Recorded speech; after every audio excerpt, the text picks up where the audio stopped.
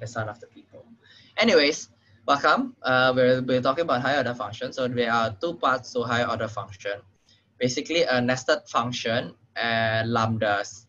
I think I'm not gonna follow the ordering of the prof because the ordering of the prof is a bit messy. So I'm just gonna start with lambda expressions first. So what is a lambda expression? Lambda expression is a function. Basically, lambdas are functions, but then they don't have names. So in this case, this lambda, right, is very simple. If you can see, like lambda it takes in 3 arguments and evaluates to a number.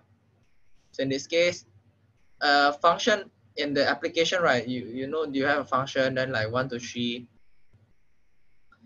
it will take in A as 1, B as 2, C is 3, and then it will sum it up and equals to 3. Pretty intuitive, right? So this is a function. Okay, there's a closure containing forget it.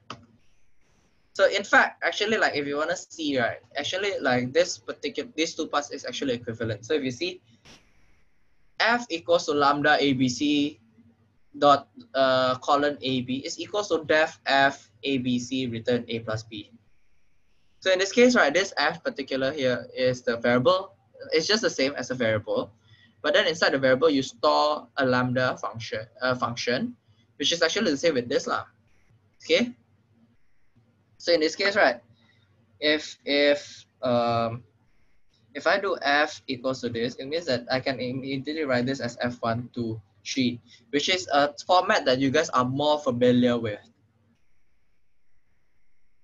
In this case, yeah, this is similar where you have the parameters and the output. And this one is a keyword that indicate that this is a function. The reason why we use lambda functions is because lambda functions are, sometimes we just want to create a function. We need to use functions, but then we don't really want to define it because, like, sometimes it's just like some unimportant trivial functions. Hence, we often use lambda. Okay. Now, going to the first part of the tutorial is nested function. So first of all, we have max power. And if you can see, right, there's a, thanks for answering the chat. We have a function inside another function. You can see that it is linked in this way. Okay, trust me, to be honest, if I were you, I would not want the midterm to be an MCQ. So yeah, we have count. I think some of you already did nested function. Nested function is basically, right, nested function is also the same as a separate function. So like if you do def count outside, it's the same. But what makes nested functions unique is that first, you cannot call, oh wait, damn it. What makes it unique is that first, you cannot call count outside. This one is impossible. You can only call the function count when you are inside the enclosing function. And second of all, what's amazing about a nested function is that it uses the variables that are used inside the function max power here. So we have n, which is here, exponential is here. Okay. So that's what makes nested functions a bit different than traditional functions. Okay.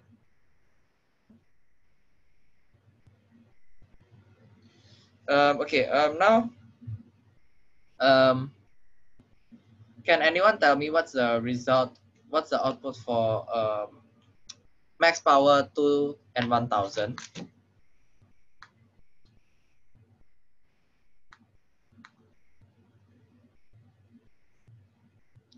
There's a 10.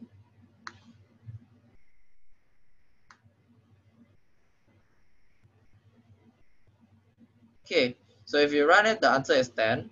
It's not really intuitive, but then let's try to trace it because like later on in your P midterms, you are not able to run the code in IDLE. So we'll try, okay? If I make a mistake, please let me know. So max count, max power 2000 to 1000.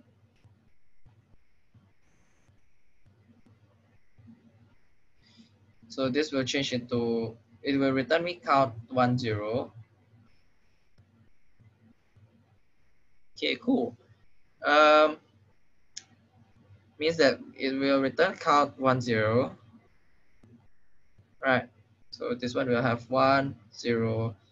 If 1 is greater than exp, which is in this case we know that n is 2, exp is 1000,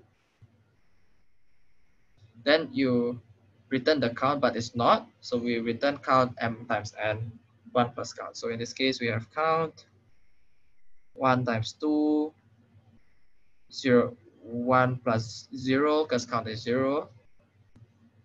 Now m becomes 2,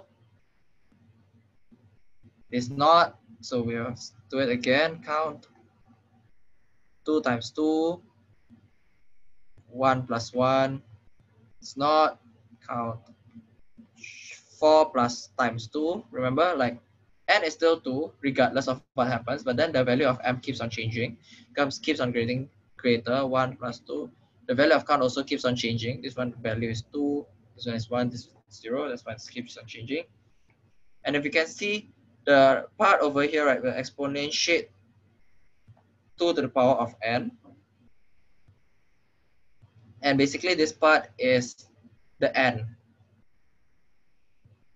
Okay, so I guess what it tries to see is that once 2 to the power n is actually greater than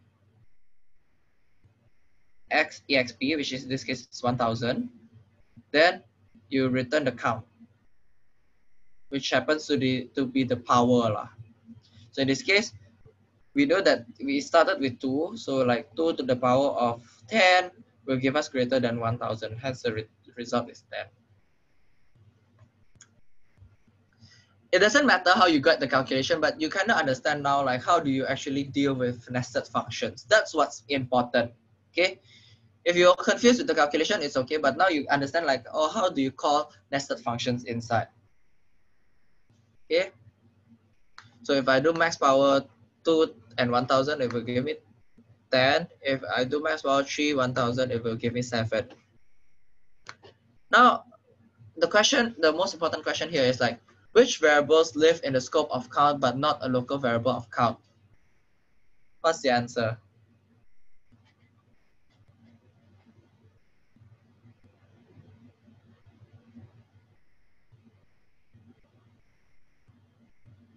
Any answers?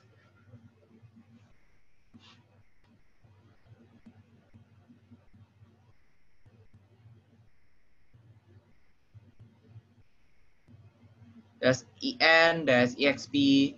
So the answer is actually both. So both n and exp actually lives in the scope of count, but it's not a local variable.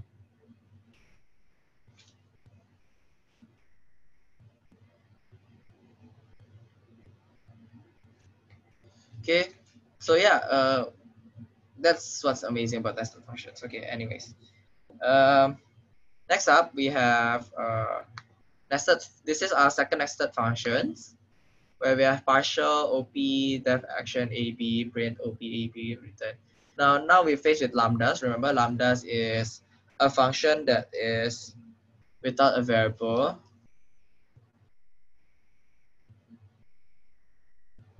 All right. Okay. So f1 is equals to 510. So what can we do here is we can do can anyone estimate what's the output of this? Yes, thanks Rachel, it's 30. But again, like the question is like, how do we get there, right? So f1 510, so f1 can be replaced by this entire part over here. So we'll just replace it, partial lambda xy x times 2 plus, it's just 2x plus 2y, right? And then we have 5 10. So here we have partial, it actually returns action. The function partial here actually returns action. Right, takes in 510. But then like the function action function itself, right, this one will print, okay, again, print OP AB. Now, what is OP, right? Remember, OP is actually from partial, the input partial. So this is OP. In this case, this is OP. So in this case, we'll represent this as, say, to make it easier, I'll try to represent it as a variable. So like say we have a variable theta, which is equals to lambda x, y, 2x plus 2y. So here we want to print theta 510. And in this case, if we see, right, theta is a function that takes in two parameters x and y, which returns 2x plus 2y. So in this case, we have 2 times 5 plus 2 times 10, which is 30. Okay? Does everyone get it? We start with we start writing out the entire statement, and then we try to return it what it's supposed to be. And then in this case, for the lambda over here, we try to assign it to a variable as well to make our life simpler. And then we try to see what's the output of each stage.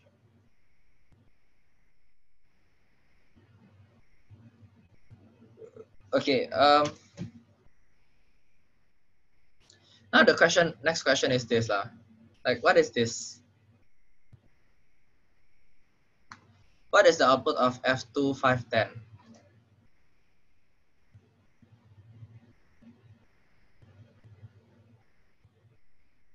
30 also. Okay, why is AB equals to 510? Oh, more like that's the input. Like, where's my pen? Like, it's not the same, but more like that's the input law. Like again, partial here returns action. And then F1 510, meaning that at the back here got like 510. So hence here, yeah, this becomes the input for the function action here. It's not the same, but AB here is an input law. Remember, if you only like return one word like this, right? If you return one word like this is you're returning a function. Okay, you don't not the return value.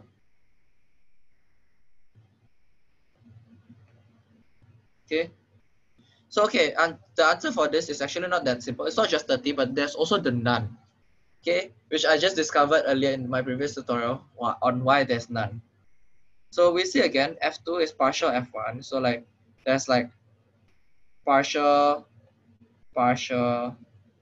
lambda xy x2 y2. Again, I would like to replace this part with a variable lambda equal theta equals to xy x plus 2 x2 y2. I don't care. So now we have partial theta.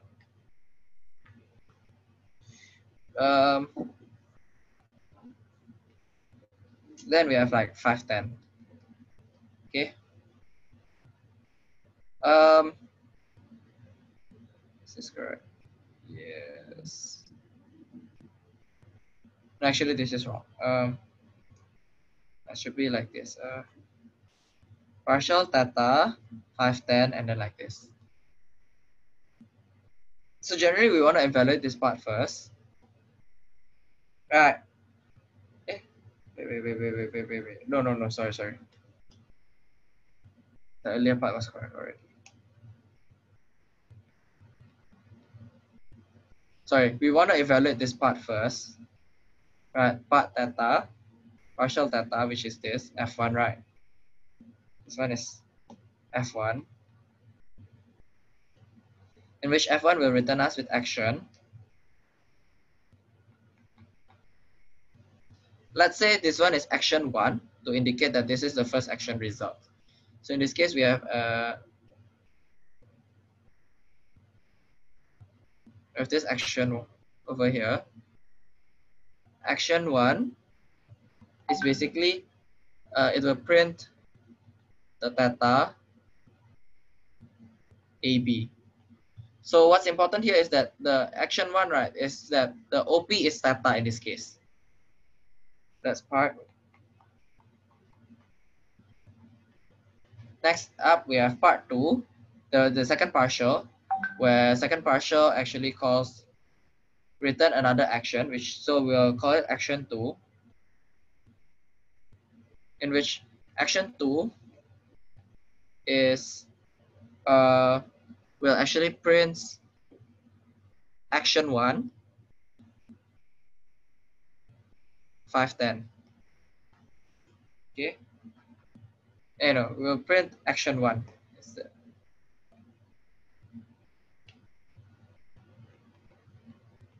Okay, so now we simplified with action 2 now. Now let's actually do the calculation. Now 510, we insert, right, this one is supposed to be AB, so now replace to 510.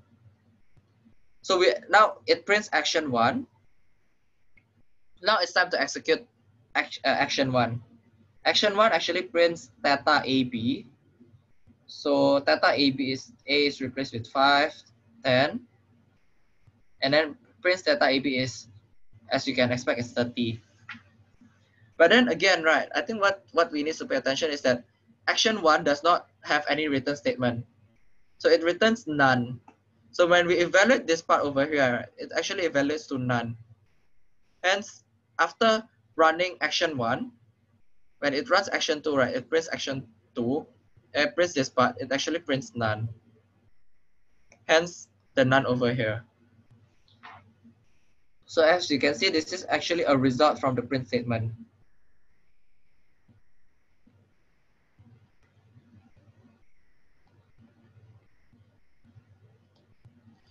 F2510 itself does not have any function. I would not say that. Like, yeah, F2 itself does not have any. No, F1 alone does not contain 510. F1 contains 510 from this part over here.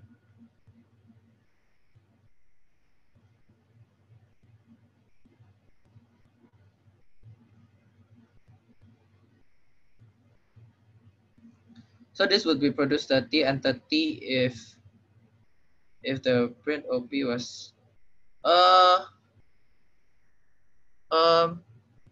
no, if it's changed to return, right? If it's changed to return, what happens is that in this, when you execute action 1, right? Say this is return, right? You won't print anything. You will just like calculate and then just return the value to here. After you calculate 30, it will just bring it here. This one is return. And then after this one is evaluated into 30. And then it will just simply return 30. Hence, it will only print once. It's just, because it's return, right? It just passes the value over.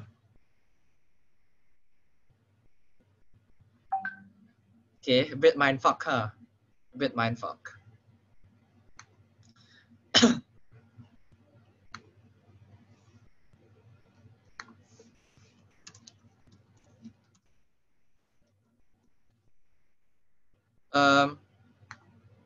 Okay, still explain action 2. Okay, my handwriting is quite bad, huh?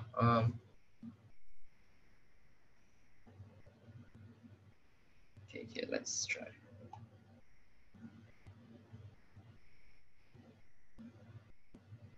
No, it's okay. I'm just trying to erase this part first.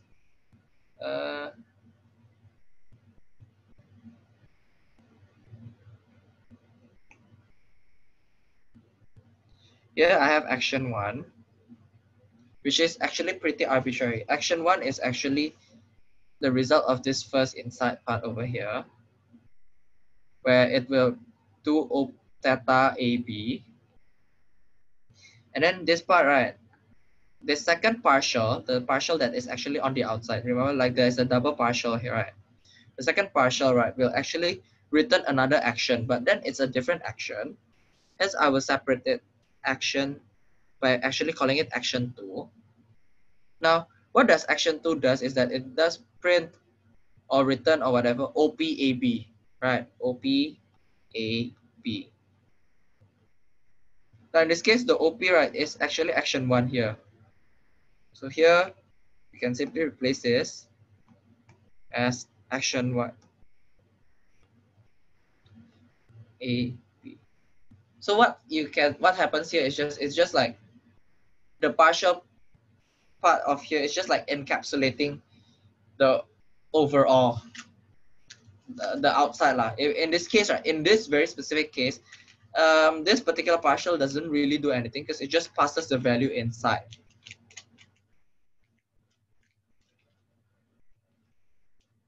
Yeah, so even in the scenario where this is a return, right, action1 will evaluate as theta AB, and theta AB will evaluate as the T. So after going down, it will go up. So action1 will evaluate as the T, and because action1 evaluates as the T, action2 also evaluates as the T.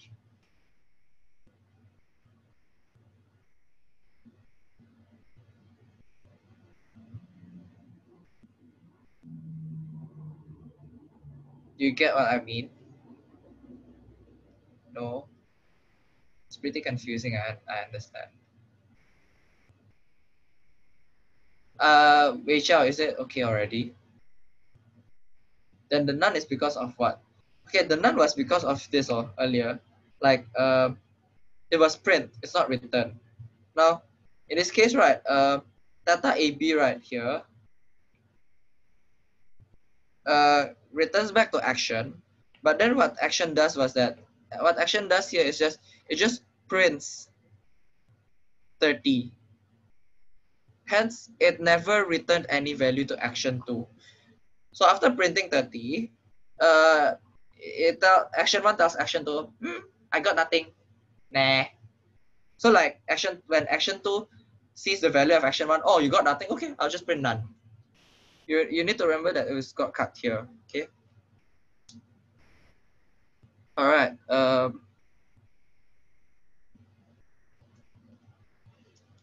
So that's for nested functions lah. It's a bit difficult, but you need to like break it down bit by bit. And if you're confused, sometimes you just like need to assign it to another variable. If you're confused, you can always just like assign it to a variable called theta or action1 or action2.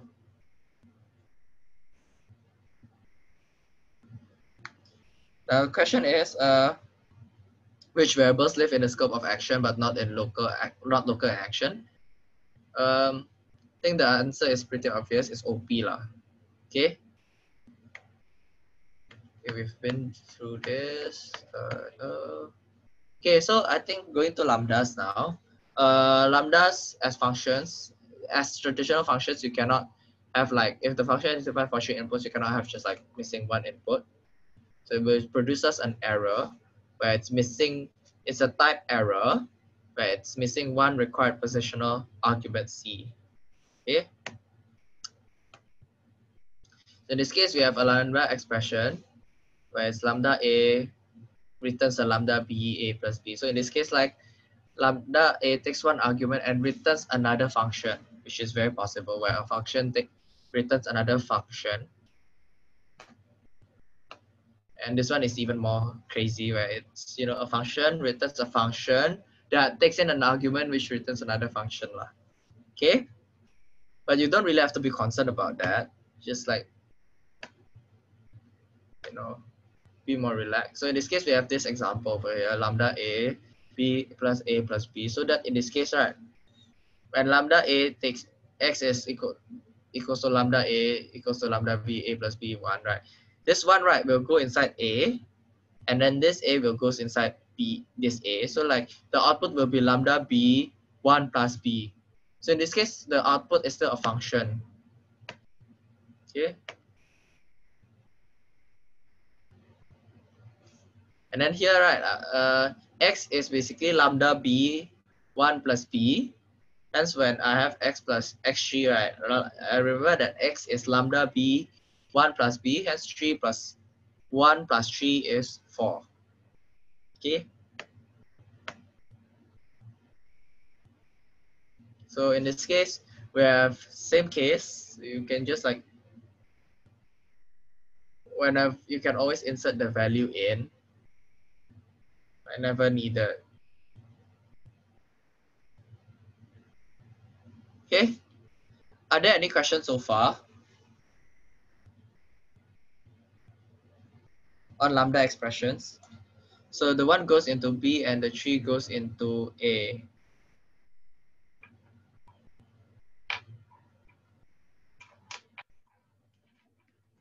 This one, yeah, somewhat you can say it that way lah.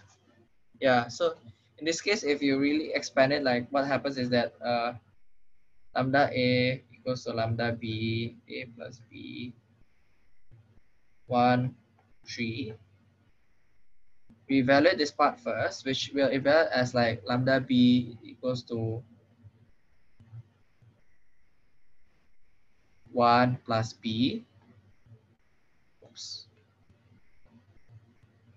3. As 3 goes into here, basically 1 plus 3, 4. Okay? Okay? Alright. If you don't stop me, then I'll assume you guys understand, which I highly doubt that's the case. Okay? So same case here.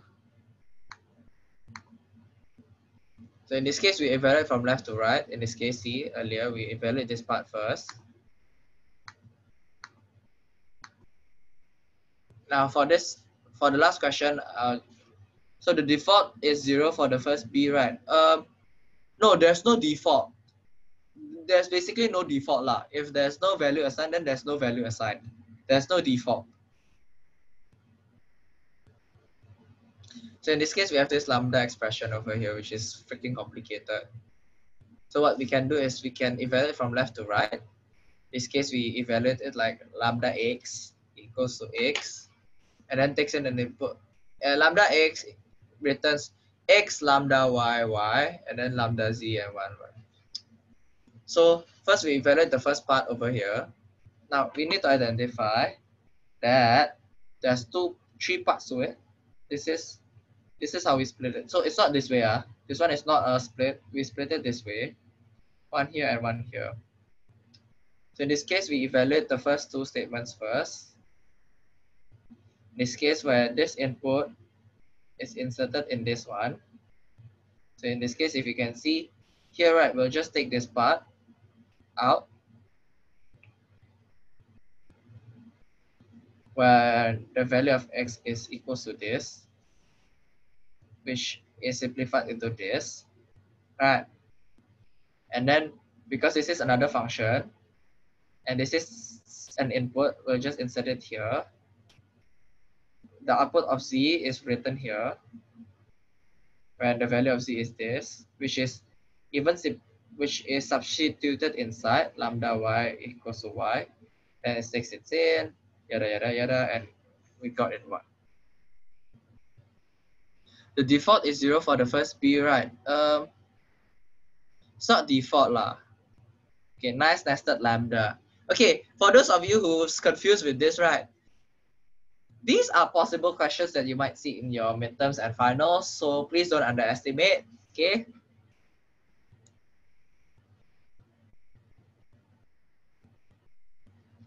"25 percentile, boys." Okay, I think I'll just try to keep it simple. I'll try to keep it simple. Again, we'll try to split it these parts. Yeah. I think to make it easier, right? Remember, we can do substitution. So in this case, I want to substitute this. As like gamma. Gamma is lambda y that returns y.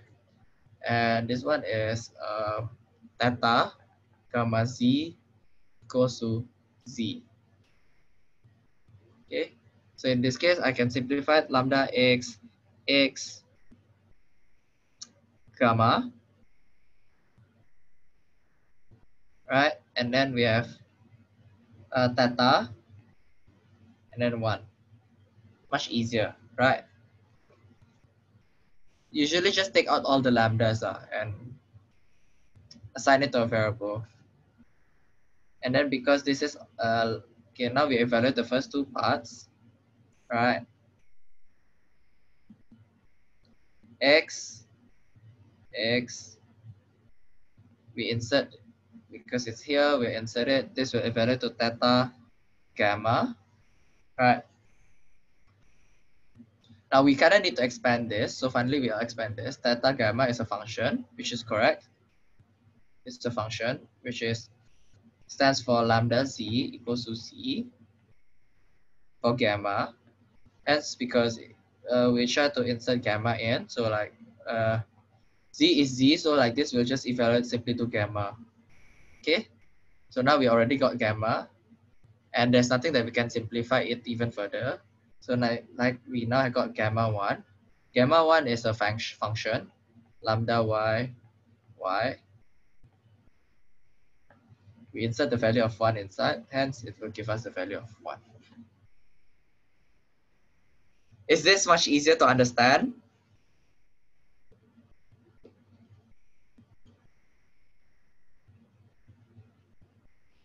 I think don't think about what belongs to what.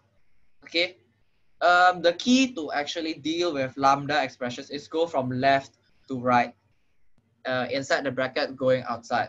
And when you see like, you know, just like standalone lambdas like this, try to like pull it out and save it into a variable.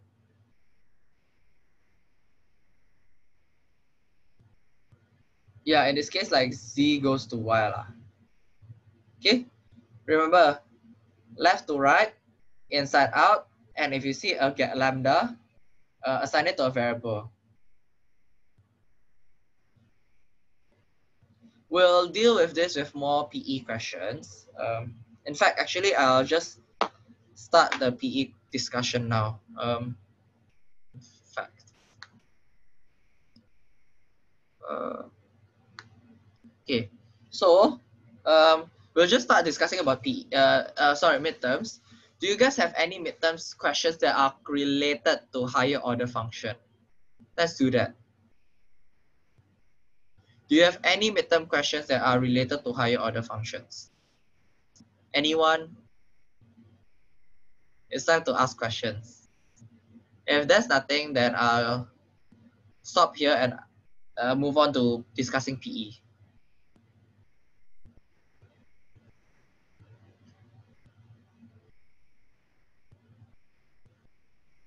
No one, okay.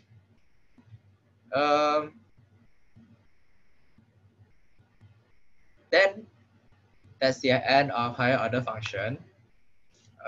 Basically, there are lambdas and everything. Try to get a good gist of it. Hi, Aaron. Oh, all right. Hi, Shen Wei. I have two questions from the midterm paper. All right. Do you want to share screen or something? What if I upload the file into the chat? Sure.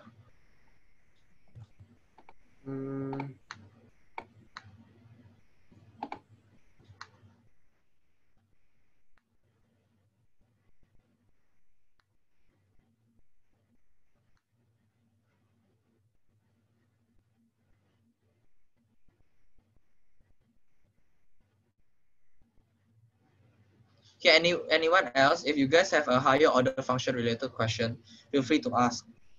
For any other PE related, any midterm related questions, like other types, we can discuss it at the end of the tutorial instead. I think share screen is better. Sorry. Okay.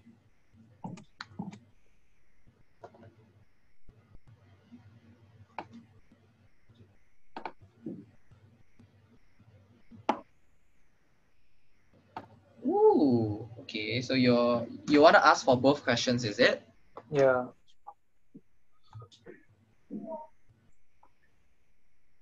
Bless. Okay. So we'll try to write first. F. Damn it. F5 lambda x plus 2 So I think this one I'll try to store it as a variable first. Theta goes to lambda x plus 2. Hence here I can simplify it into theta. So we'll try to run it. If n is greater than 1, which is not the case, n is indeed greater than 1.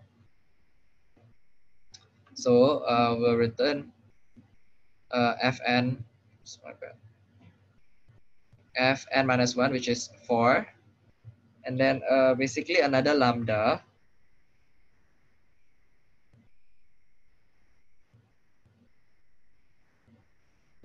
x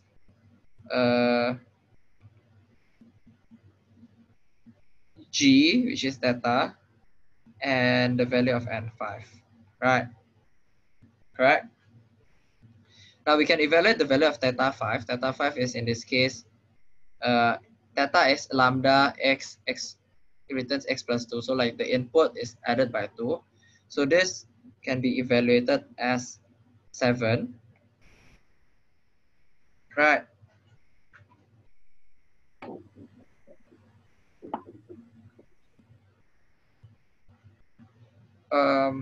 Okay, so we will have this lambda x equals to 7. So then now let me represent this as another variable, say gamma is equals to lambda x returns 7. Now if you pay attention here, it's quite unique.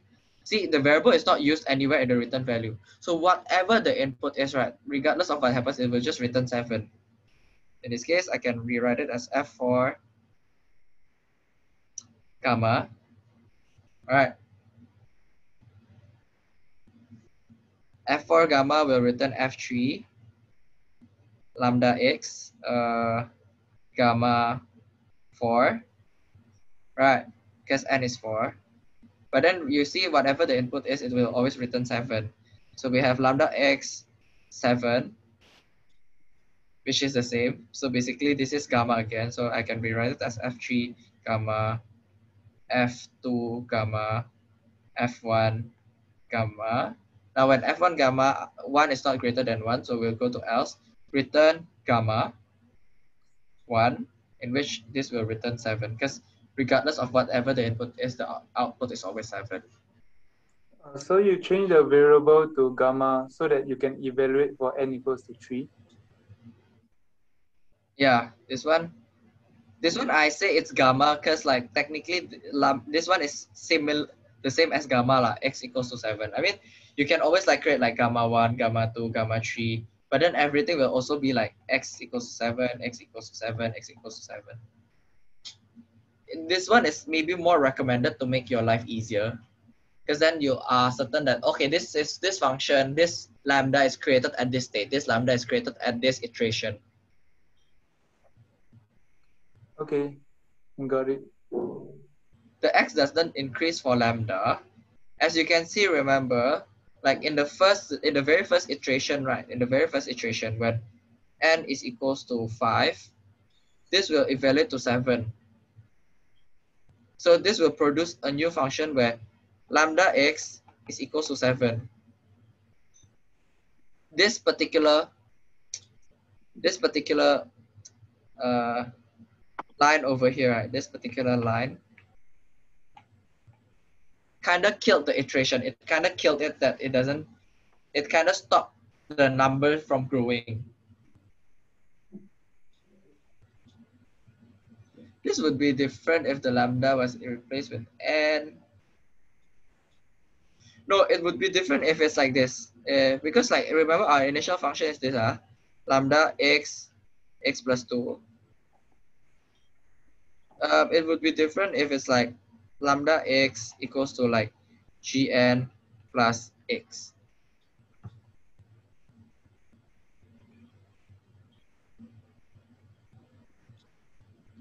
Can we say that the expression is being replaced by a constant of 7? Correct.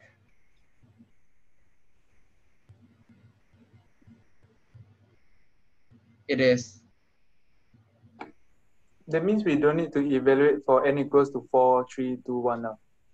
Because it's already being replaced by 7. You don't need to evaluate n equals to 4, 3, 2, or 1 anymore, right? I mean, if you kinda can figure it out, yeah, you kinda don't have to.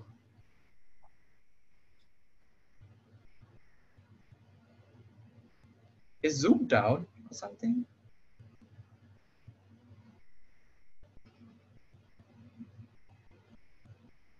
You guys have no problems accessing Zoom, right? Okay, that's a bit weird. Hi, sorry, what paper is this? Midterms. Okay, Chen Wei, do you mind like clearing the screen for me? Because like I cannot clear the screen.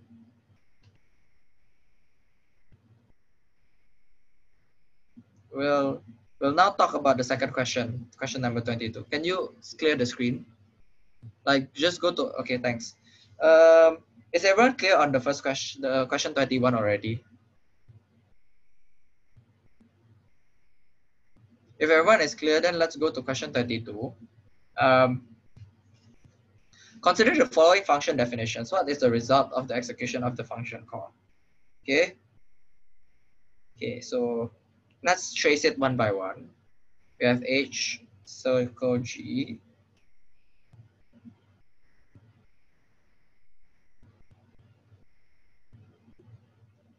Yeah. In this case, it's quite nice because the lambda is already represented by a variable G. So we'll do circle GG, which returns lambda x G f x, in which in this case, like this is both f and g. So in fact, this will actually give us lambda x gg.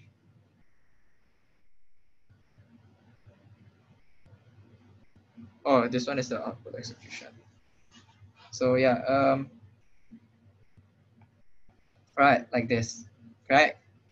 So we have a lambda x 3 and we want a 3 something like this. So we kind of insert it in. We have g 3, right? Now what we're gonna do here is that we're gonna invalidate the value. Do I do it correctly? Yeah.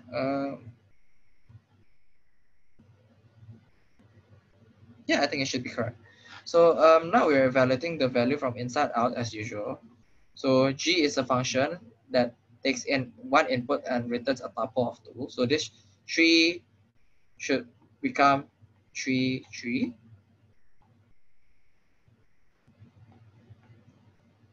Then 3 will return 3.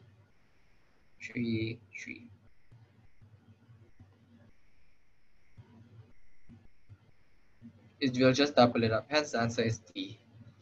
Okay. Are you clear on this?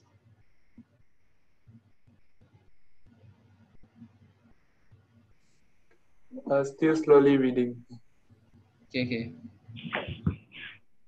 So yeah, I mean, as you see, what you want to do is you just break it part by part. Hi, sorry, can you explain how you get the lambda xgg, the third line? This one, is it? Yeah, that one. From here. This one, right? Remember, like, okay, I'll just try to highlight. This part over here is this one, right? So I'm replacing this value circle GG, right, into its return statement, which is this. I'm just replacing it. I'm not changing anything at all. I'm replacing it with the return statement.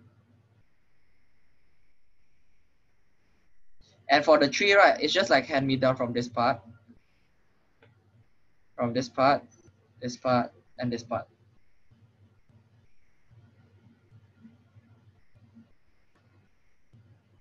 Can you explain the last step again? Okay, sure.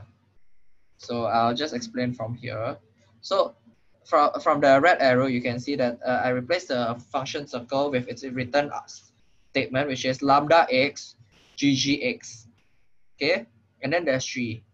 What I do here is simply I just insert the value 3 into its x, so that I change the value of x. So hence the result is gg3.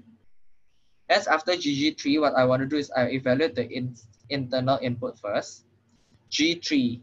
So I evaluate g3. What is g3, right? G is defined by this function where you receive one output x, right, and the output is a tuple of xx. So if I insert 3, I should get a tuple 3, 3, something like this. So the G3 is equals to 3, 3.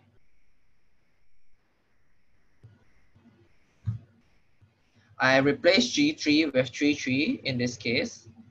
And then I use 3, 3 as an input for the second function with G. So in this case, if I have 3, 3 here, it will be converted into this.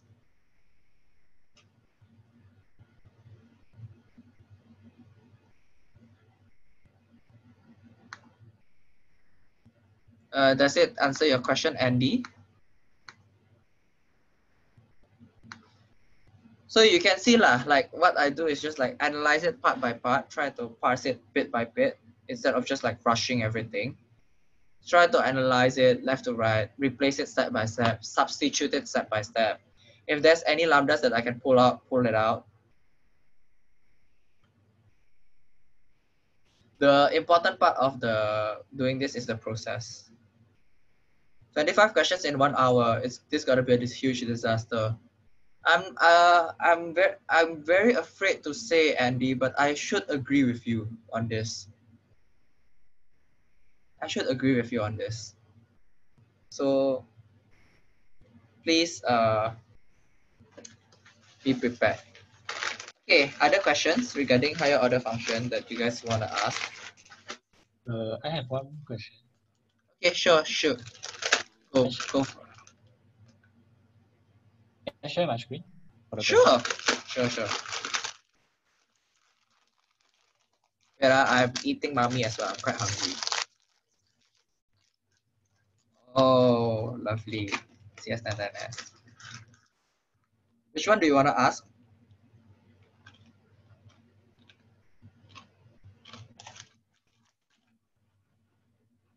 I assume question E. Okay. Let's analyze. Question Pardon? E. Can you scroll up a bit so I have more space to work on it? Okay. Just a bit so you can use the bottom space to. Oh, sorry, scroll down. Yes. Okay. So I have full. I'll try to split it this way first. So like we have full 5 bar lambda x. Just remember the brackets are. Now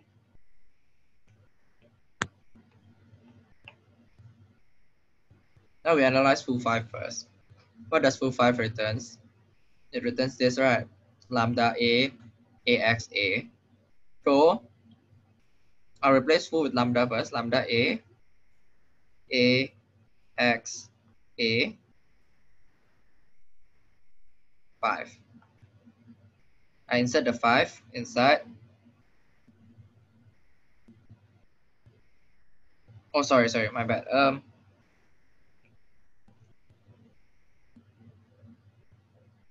In this case, right, it's full, right? Full returns this, full x, and in this case, right, 5 is the value of the x. So in this case, the value of x should be replaced by 5. In this case, we have lambda. This statement will return lambda a5 a. Okay. So I think we're done with this. There's nothing else that we can simplify. Next up, we have bar. Right. Now we insert bar inside. So this lambda takes in one function, which is a. So in this case, the entire part will be evaluated as bar 5 bar. Right. And then I think here we can actually simplify things a bit. So we can take this bar 5. Bar 5 is, so meaning x is replaced with 5. which actually returns a lambda, another lambda, lambda A5 plus 1, because this is 5, right? And then I'll try to simplify things. So A is equals to 6A bar.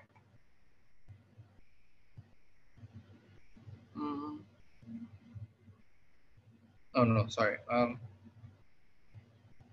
Is it correct? Oh, sorry. Yeah, my bad. It's not 6A. Lambda A is A6 like this, and it takes in bar. There's still bar here, which we can actually still insert. We can still simplify it by inserting bar inside, meaning that we'll get bar 6. Remember, we haven't touched this yet. Bar 6 will give me lambda A6 plus 1, meaning lambda A7. This is my function. Okay. Now lambda x here is another lambda. So in this case, I'm gonna replace this with a theta. Theta is lambda x resulting in x. So here I'm gonna replace this with theta. So now I have theta here. Right. I insert theta inside. So lambda a returns AA7. So it means theta 7. Now the function theta, right, converts x into x. So if it's 7, it should stay as 7. Hence, theta 7 will evaluate as 7.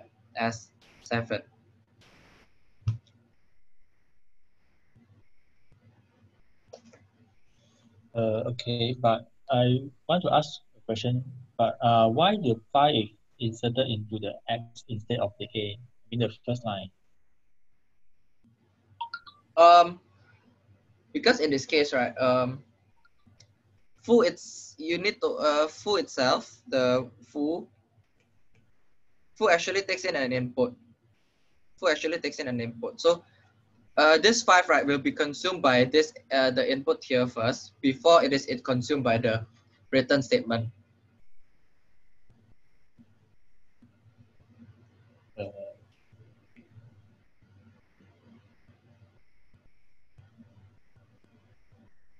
Okay, wait, okay. So yeah, that's the case. In this case, like, we don't just like immediately return. Why I kind of notice this is because, see, it does, when I call foo, right, it returns lambda ax a. When inside the function, right, there's not really a well-defined x except in the input. Hence that we know that we kind of need to take an input from somewhere. In this case, we know that there's a 5 here, and 5 serves as the x in this foo. What happens to the second A? What do you mean? Which second A?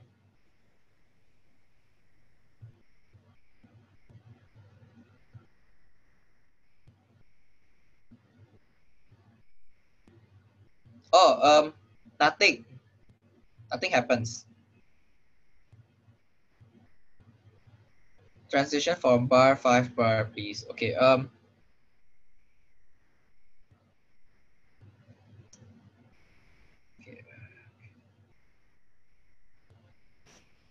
Okay. I'll use a different color. This case, this is bar. This one is So okay. This one I'm finished, right? I'm finished with simplifying this. I've converted foo 5 into this statement over here. So then it's time to take in the next statement, next value, which is bar. So in this case, on the left side, I have a function that takes in one input, and I have bar. So what's gonna happen is that I'm gonna insert bar into the function as a. So in this case, a is replaced as bar. In this case, we have bar 5 bar. Okay. No worries. In this case, bar 5 will be consumed again. And remember, bar actually takes in an input. So the 5 here will be taken as x instead of a. And the lambda will remain as a lambda.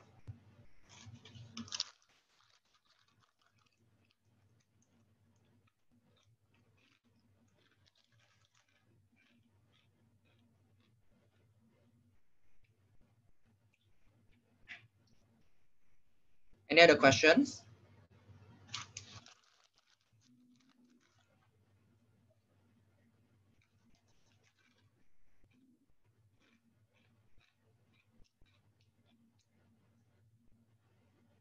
I mean, if you guys got any more questions, just ask. Because like, I think for higher order function, the more questions you guys ask, the better. Okay. Hello. Oh shit, Hello. it's gone. Okay, so just now the last expression, it was the lambda, the final one, the print something. The lambda you put into bar, then bar put inside full, right? I didn't see the put inside full that part.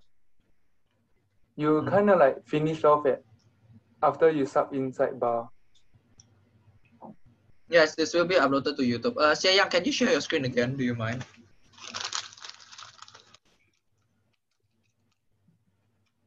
Okay.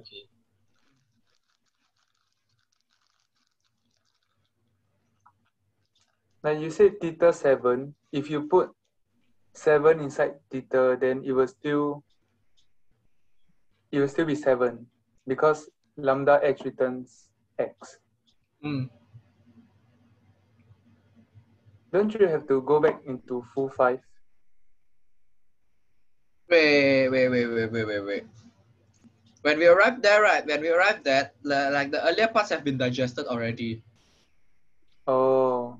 Like that's why we do it from left to right. Because Left to like right. you know, as we go through it, as we go through the lines, right? It just like keeps on digesting, and it will just keep on. Okay, Yeah. okay. Thank you. You don't once you already pass, right? Once you already pass this, you don't have to care about this. Just like keep on moving forward. Okay. Thanks. All right. Thanks, Yang. Any other questions?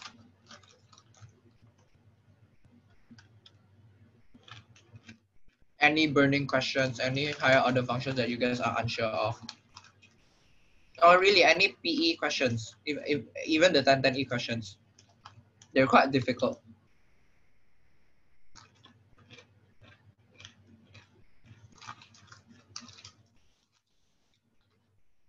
No, I cannot give a random lambda. I'm not that smart to come up with questions and on the spot. That's why it's better just like take question papers or just take a random paper, find out the lambda question in that paper and just show me. Use it to practice your lambda skills.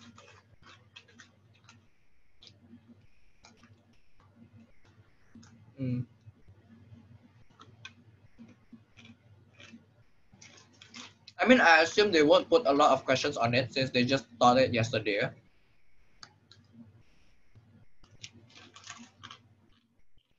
But then that's CS for you. Yeah, sure. Go ahead and ask questions.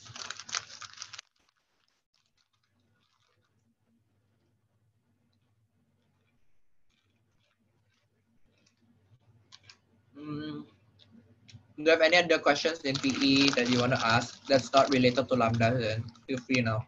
I think we're done with higher order already. Want to share screen? Sure.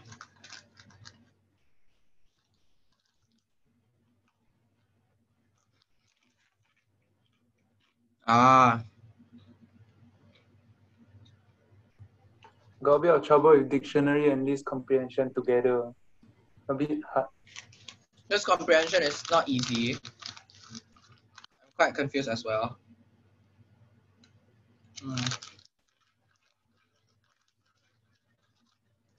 PE part 2 question 2 later. Oh my god, that's the easiest actually.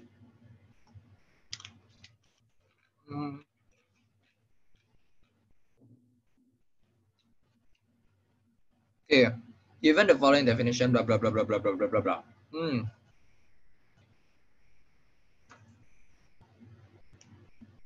So let's identify some key important parts. We have this part. Val keys DD02.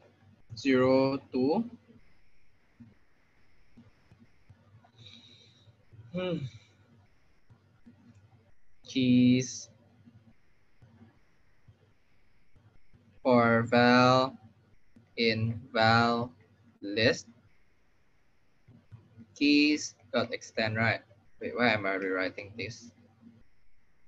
So I think what needs to be understand is this part. For val and val list means that we'll take this part over here, meaning that it's gonna be for val list in 0, 2. It means that we know that the loop will iterate twice when val is equals to 0 and val is equals to 2. I think the second part of the question that you guys need to understand is the list comprehension here. K for K val in tick items.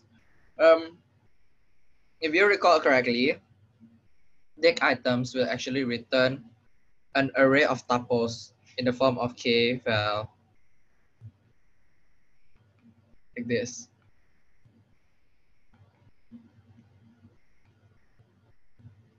This is tick dot items.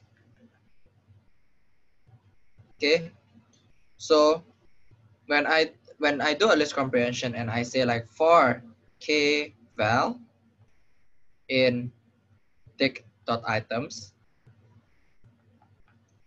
it's meaning here, right? It means that for every iteration, right, I will have a value of K, which is like Kn, and val, which is val n. Okay, so the tuple is automatically separated. And then like now is the last part, K. K for this. This part, right, this part over here is the final value in your final list, in your list. So then if it's K, right, in this case, it means that you want a list of Ks lah. K1, K2, K3, K4, K5, and so on. So in this case, we kind of figure out, right, when we try to when we iterate through the dictionary items, we just want to take the K. It means we want to take the keys. So for val 0,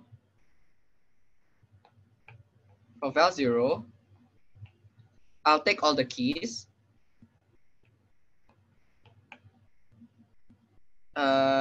Keys will be extended A, B, C, D, E, F. And then at val 2, keys will be added again. A, B, C, D, E, F. A, B, C, D, E, F. Then I'll return the keys.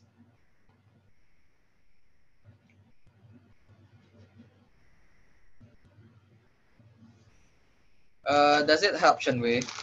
I think it doesn't, because I think you don't really understand list comprehension, is it? Yeah. Okay, I think I'll go back a step backwards. List comprehension is also not well thought out. So the principle of list comprehension, right, is you have something,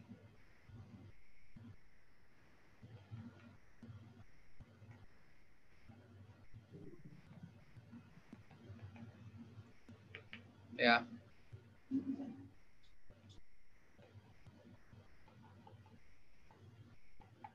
This is list comprehension. This is equal to for x in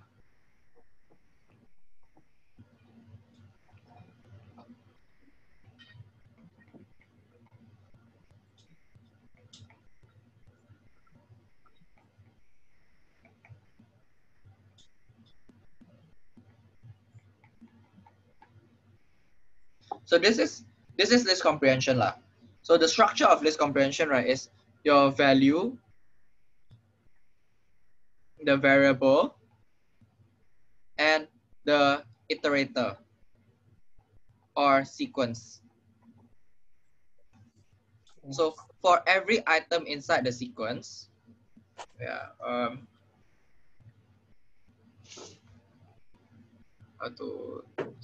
for every x inside the sequence, you want to convert the x into fx and store it in a new list.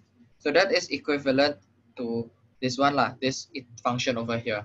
If you can try to understand the code in the blue box, you'll understand the code in the list comprehension. So when we do K for K val in ticked items, what happens is that we have a new list, empty list for K val in ticked items, new list append K.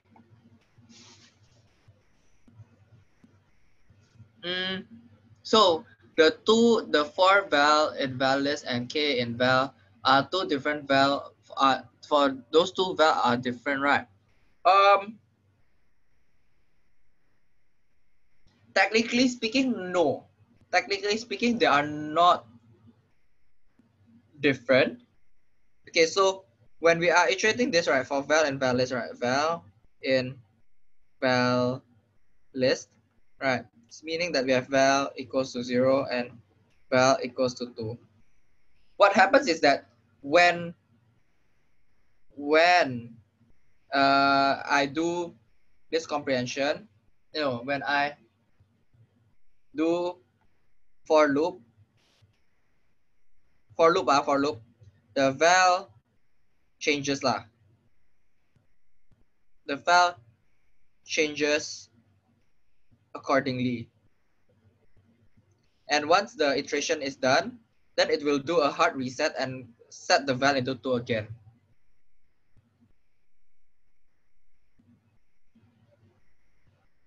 Okay, in the scenario in the case for like list comprehension, in the case for list comprehension, the val is enclosed inside the list comprehension and it's not affected by the val outside.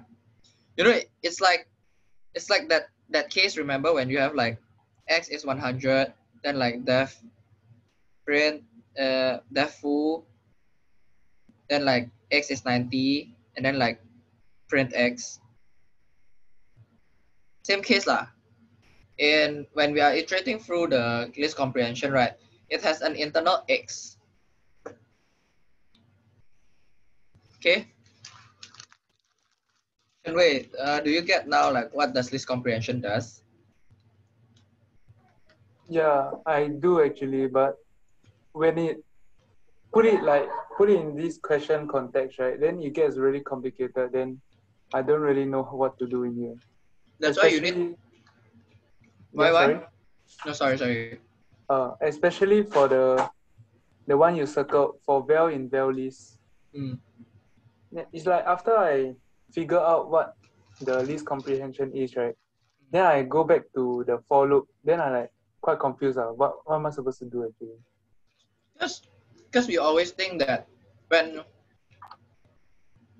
there might be a relationship between val list and the value. When in fact in this case, right, there's nothing at all.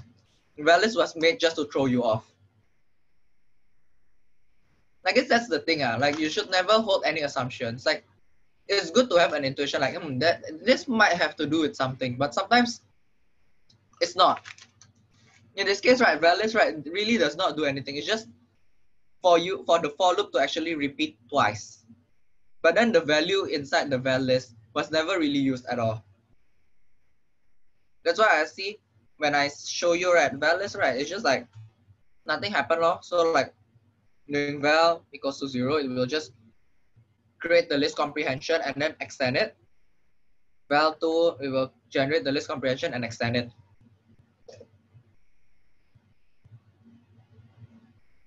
And the value of val was never really used at all. Oh, okay. I guess because of like we sometimes hold that assumption like, oh, it's gonna do something about it. Like, oh, like it must be super important. It's not. It really isn't.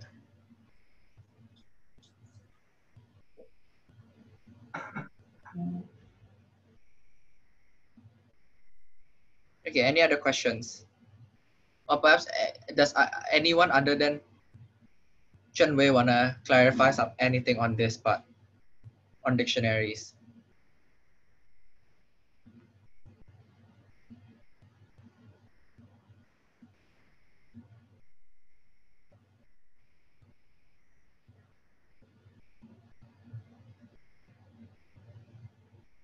None? Then maybe anyone else have a question?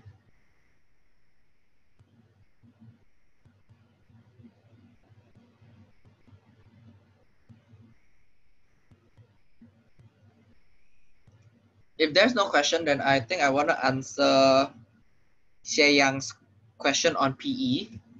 So let me pull that out first. PE is quite fun, guys. Okay, I think I closed it. Actually, like question 2, part 2 is actually very, very, very simple. It's the decode with love, right?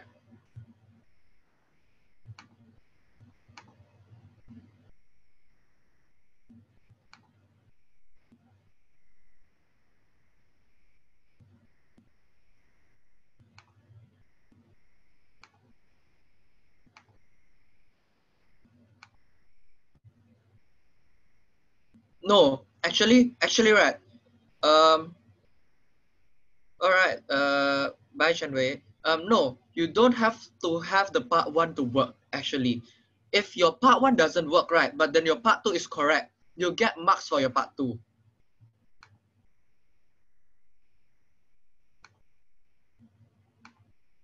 Okay, so this is the prof's slides on PE2, part 2 task 2 decoding with love. So how do you do it? I mean, you can always create a new function with decode with love from scratch, but then like this is the prof's response. It's redundant. Why do you need to create a new decoding function when you can use the old one? Like the only problem with when you decode with love, right, it's just that you don't know the offset number, right? Then you simply just need to find lah. Like there's only like 26 possibilities of all offset numbers.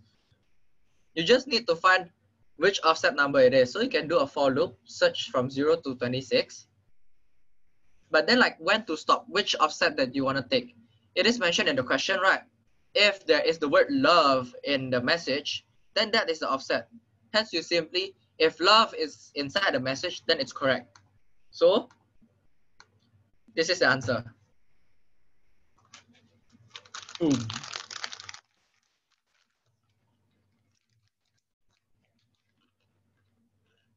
It's only 5 lines there. For I in range 26, SD decode. If love is in SD, return SD. Simple.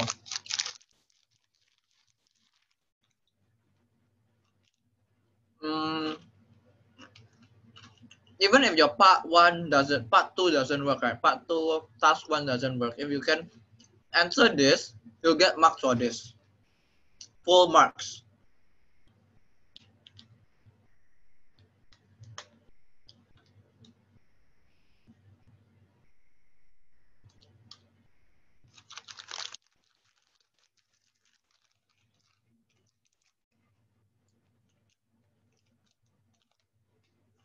No one is retarded lah. Oh my god.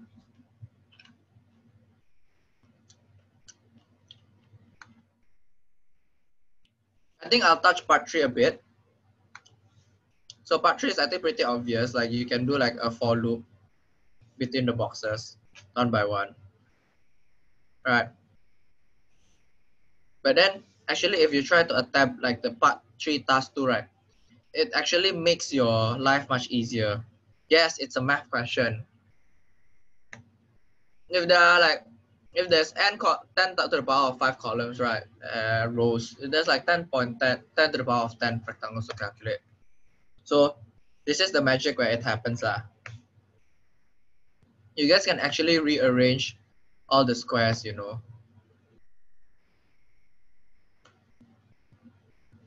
It's so that life is much easier. Then I can rearrange the columns again.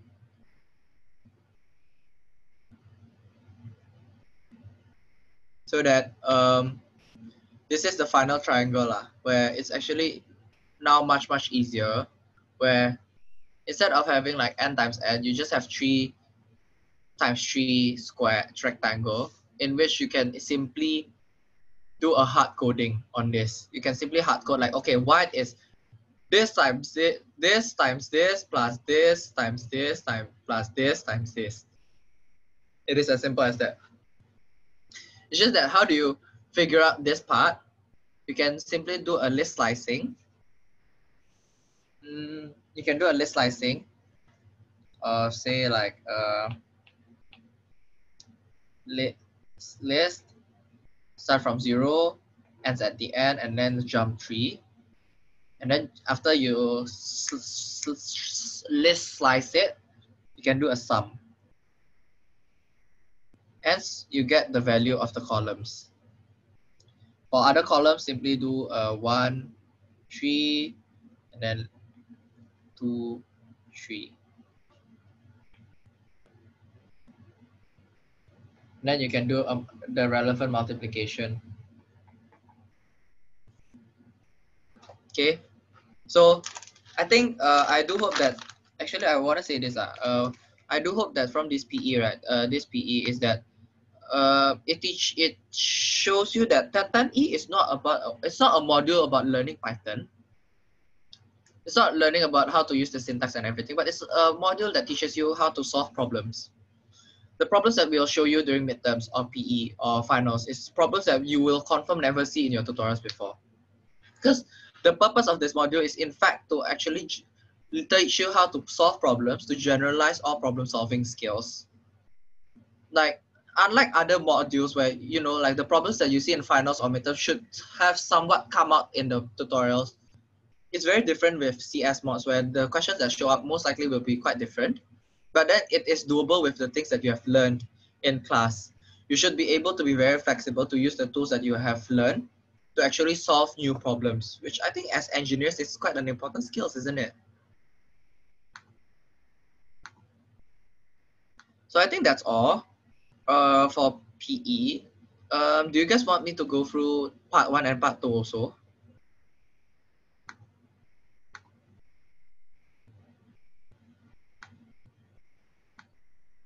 Hello? Hi. I'm not talking to a wall. Okay, so we'll just go to part 1 and part 2.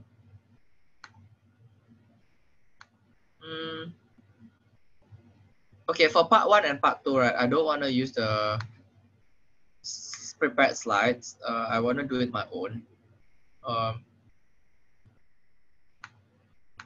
So this one is the question, right? Right, basically we just need to convert this to this, right? List indexing or slicing is not considered list comprehension, right? No. List comprehension is very specific. List comprehension is the one that we just discussed with Chen Wei, where it's like I for I in this. That's list comprehension. Okay. This one is very easy. This one is not easy lah. This one is pretty tricky. So you have this thing, right? A equals to 0, B equals to 1, C until 25, la la la la. Okay. So I think what we want to do here is the very basic thing to do. All right, what we want to do here is actually define the steps. What are the things that we need to do, right? First, we want to iterate through the characters. Damn it.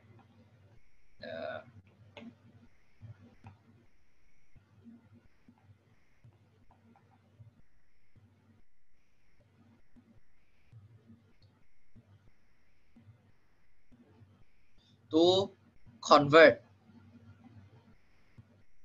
characters to code.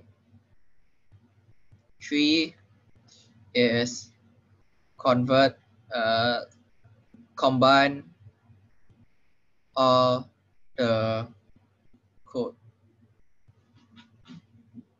Now we'll do it part by part. So first, iterating means like we'll use a for char in range. No, that's bad. In string. Right. Second is convert characters to code. So I'll just write convert the characters. right? And then I combine all the code. Now, how do I combine all the code? If you remember from burger price, what you want to do is you have a variable, say I call it final, that actually stores your calculation. So say this is n, I would do like final plus equals to n, and then return final. And voila, we're done, right? Nah, we're done. Now, I guess the biggest challenge in this part is like, how do we actually convert characters to code? Okay, which we have encapsulated in this case. Why do I actually separate it? It's because it's actually the most difficult part. So instead, we'll just try to separate it.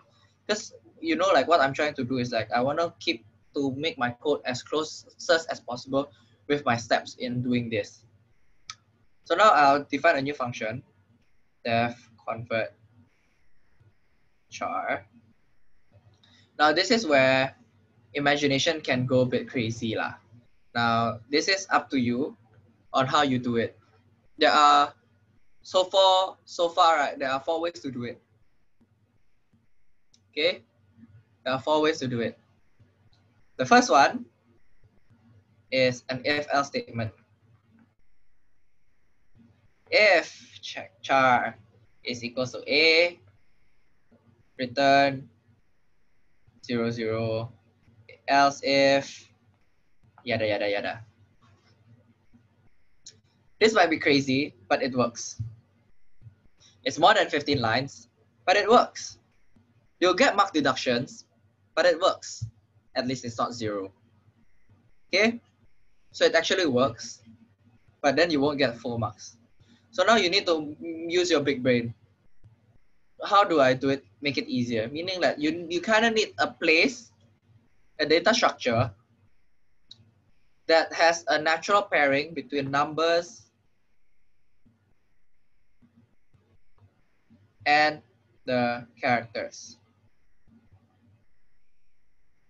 You kind of need this pairing. Now there are several ways to do this pairing. Does anyone want to try? What is the first method? Yes, dictionary.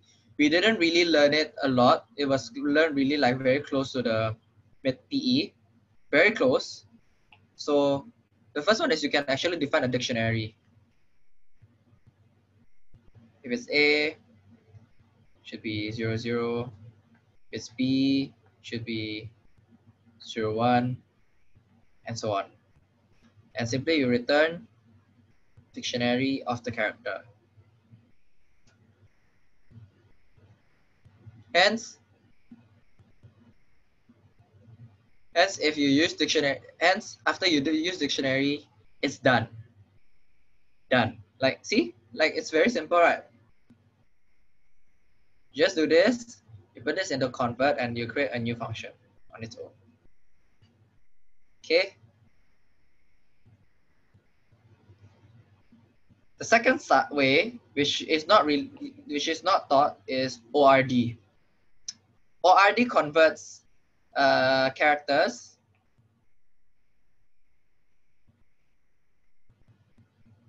wouldn't the code be long for dict?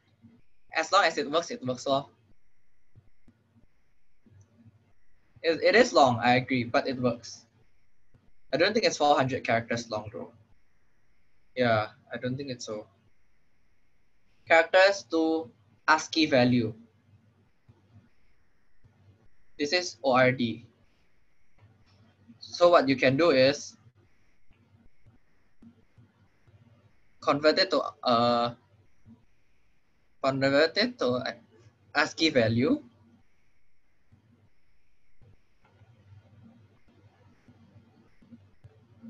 But then if you know the ASCII table, right? A, B, C is not 0, 1, 2. It's somewhere like 66, 67, 68. But then you want to make it into 0. That's what you can do is you can reset everything by actually minus ORD A. Okay. Then you can simply return str n. But there are 2 issues. First, what if it's an space, which should has mapped to 99. Right?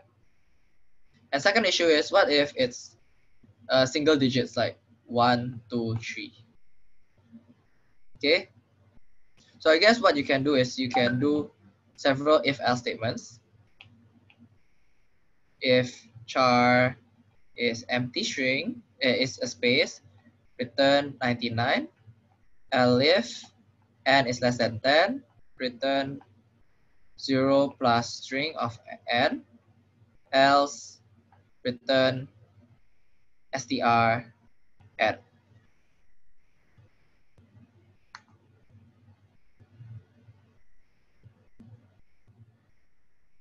Okay. So this is the second way. Is there a third way? No, actually this is already third way. Is there a fourth way of doing it? Anyone? Would you like to propose anything?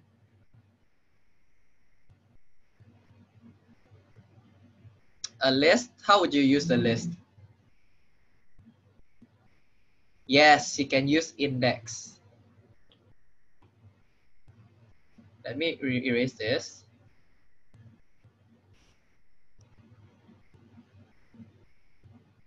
Damn it. Okay, sorry.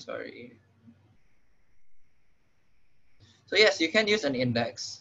So what you want to do is you kind of do like alphabets, A, B to Z, and then you simply get like alphabet dot index character. You'll get the index. This is a fuck method. Say you don't find this method, you can also do a very manual way for I in range 26 if alphabet I equals to char return I. If this one is like for the very dumb way, like if you don't know index, you can use this as well.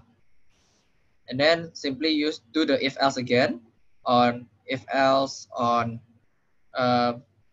to make it two characters, and then else, then finally return the code. Okay. Yes, you can use string index.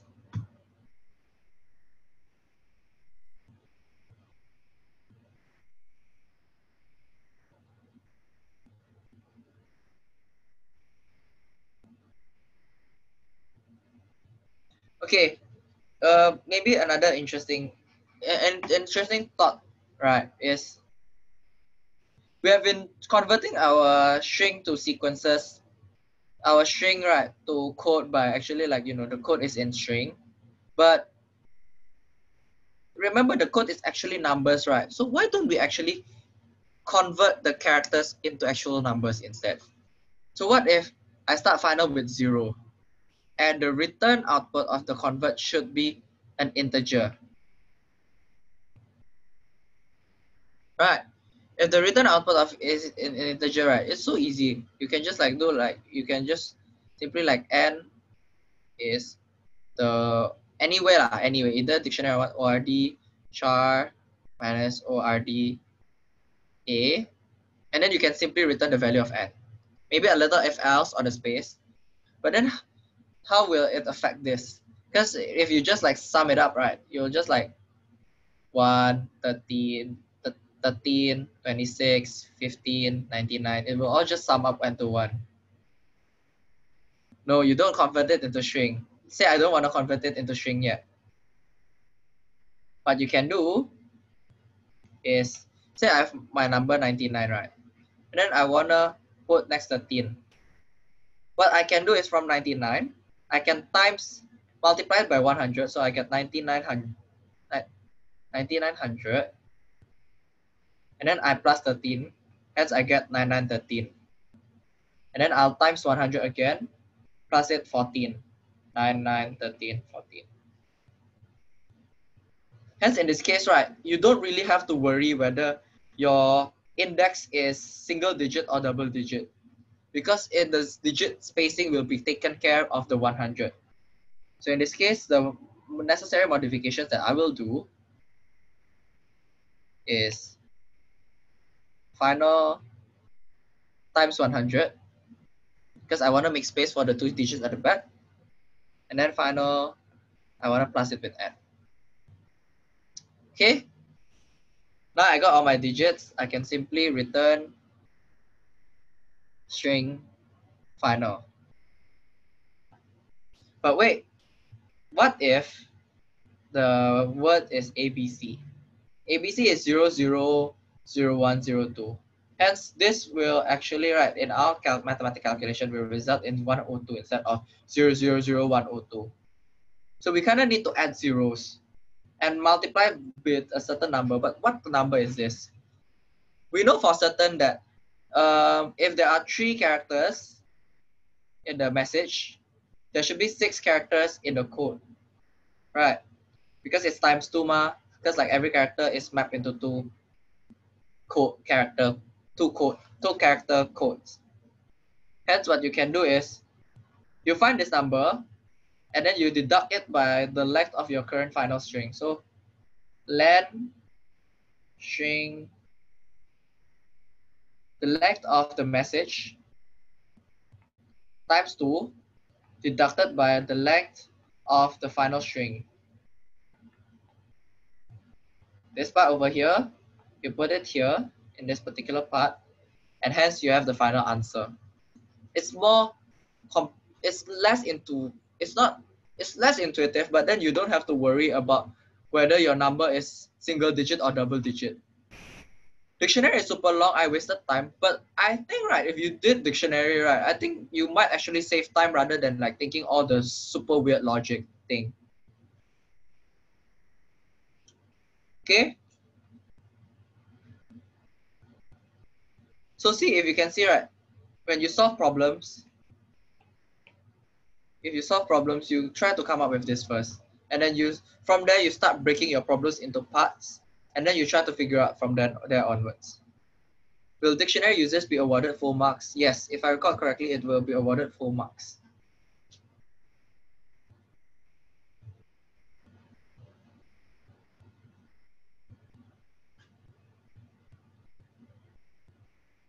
Okay.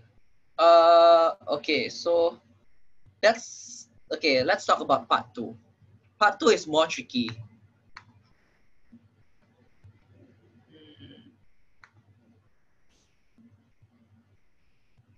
Part 3 is trickier lah. Okay, part 2, right? It doesn't matter lah. Part 2, if you wanna do it iteratively or recursively, it doesn't matter. But then, like, I think here is like, again, like the key is mapping. So like, you wanna do like one is iterate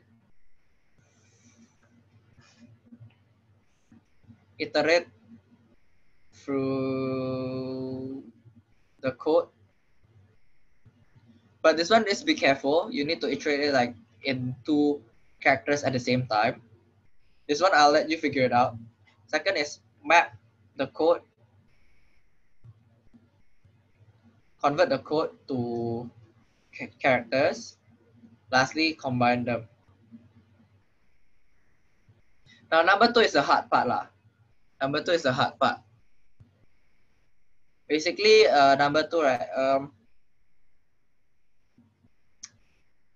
If you use a dictionary, you'll be having a hard time, basically, because then, like, it means that you need to,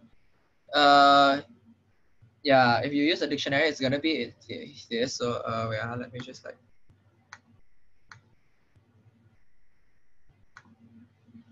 Okay, if you use, basically, since the mapping is custom,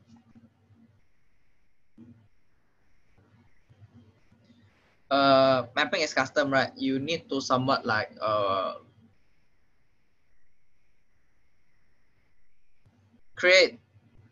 you need to create your dictionary. You cannot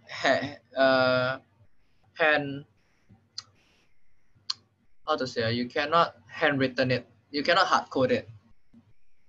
So maybe you can do like for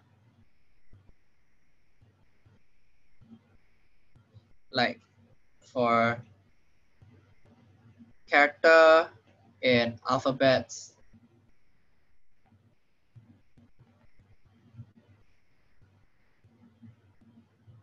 No, that's a bad example. I'll start with the simplest answer first. You have alphabets. A, B, C, until Z. Right. Basically, what you want to do is alphabets. You take the index, right? So, assuming here that you have converted your code to integer, which is simply int code, right? What you want to do is you put that answer here, so like code, but then there's the offset, right? So you can just simply like plus or minus the offset as necessary. Now, what happens if it goes beyond the boundaries, right? Say it goes beyond the boundaries. Hence, you kind of need to like do a reset. So perhaps like you can do some simple logic, like if it's like, what you can do is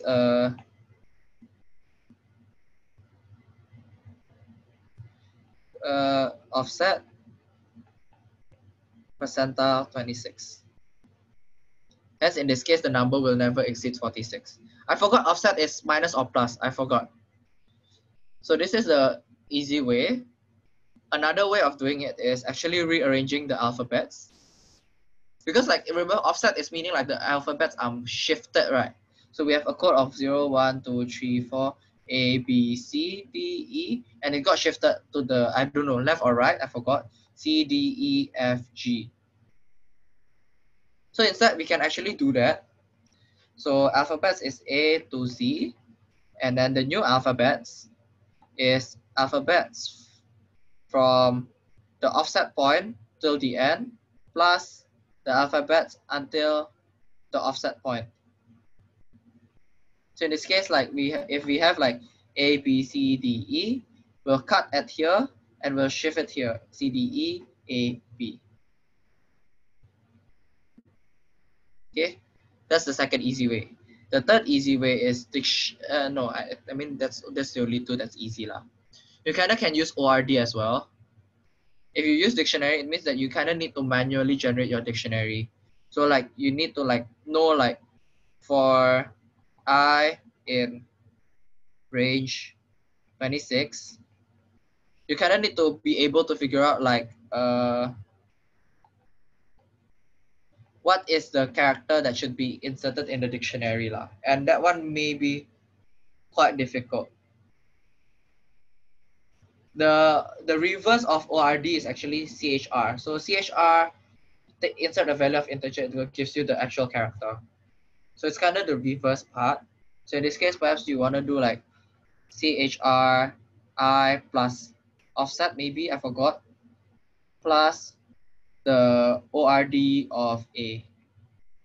Because like A is like the baseline here. So those are several ways you decode a message when it's offsetted. The easiest way is actually using index.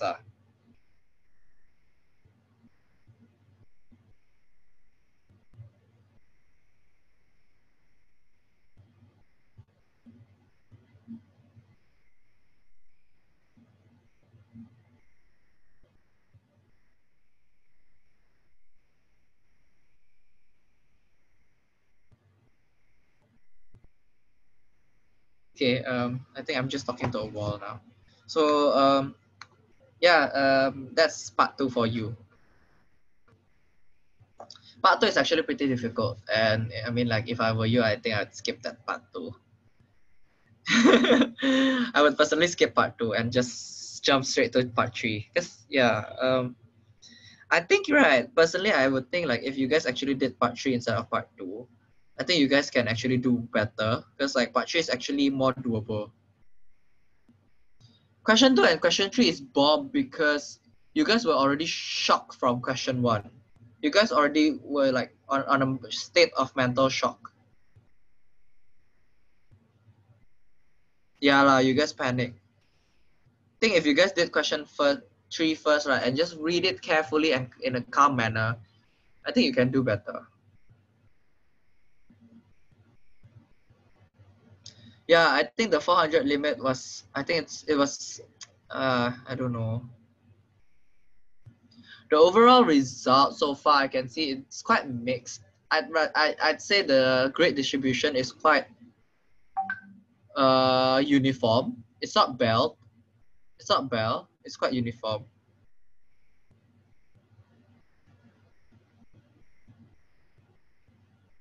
That one I'm not so sure.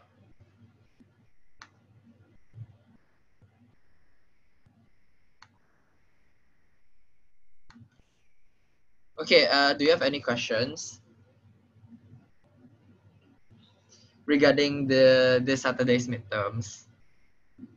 I'll be invigilating as well, so don't worry. Do you guys got any questions for midterms?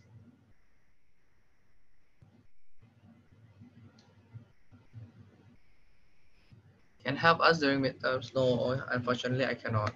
You can only help yourself. Sorry, man.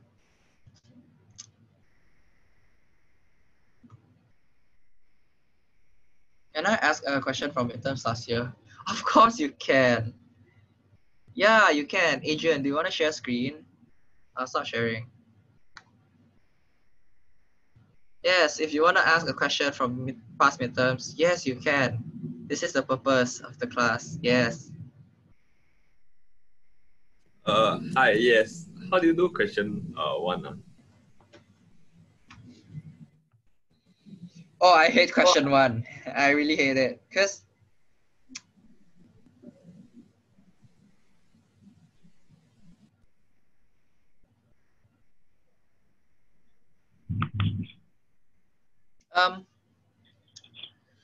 question 1 is more mathematical rather than like programming. So like you gotta like think.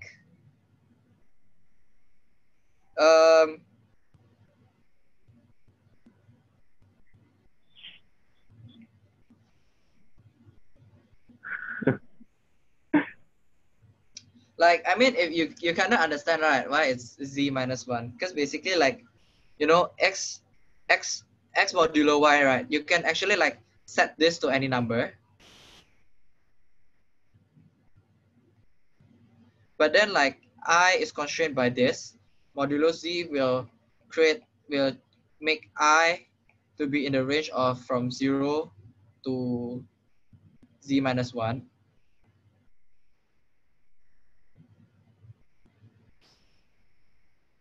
No, it is quite, the question is, what is the maximum possible value assigned to variable I?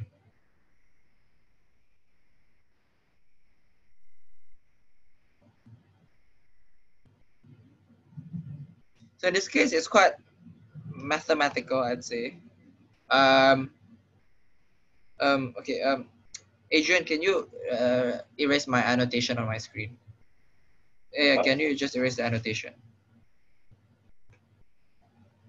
But yeah, basically that's the case lah. Like it's a bit tricky here. At first I also didn't get it. Like, but then yeah lah. Like basically x modulo y, right? You can actually set this to any number you want. You can, in fact, like you can set it to any number you want lah, and then you just make sure that modulo z is basically the modulo z will just like reduce everything to like z minus 1. It's a trick. It's not trick question lah, but it requires you to think mathematically. Oh, okay. Thank you. Yeah.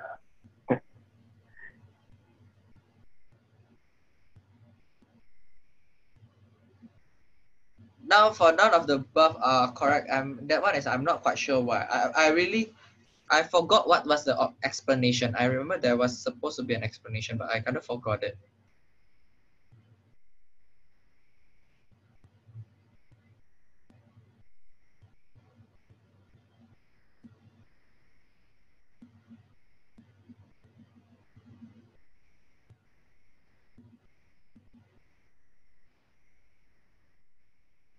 Okay, I'll just like stay here. If you guys got any question, if you guys don't have any questions, feel free to leave. Okay, I see people leaving already. Thank you.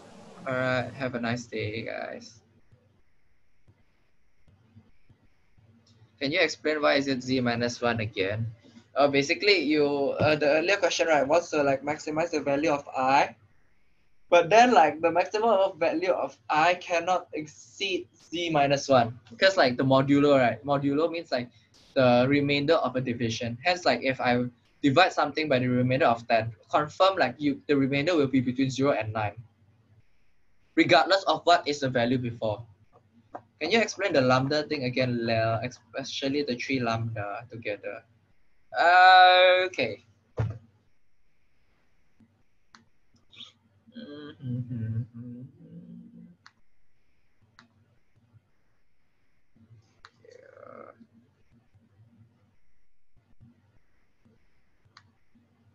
The 3 lambdas together, is it? Yeah, let me open it.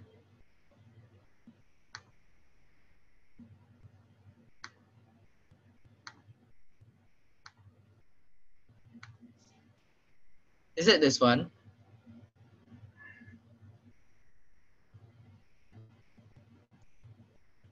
HL, is it this one? Yeah, we go left to right. Okay.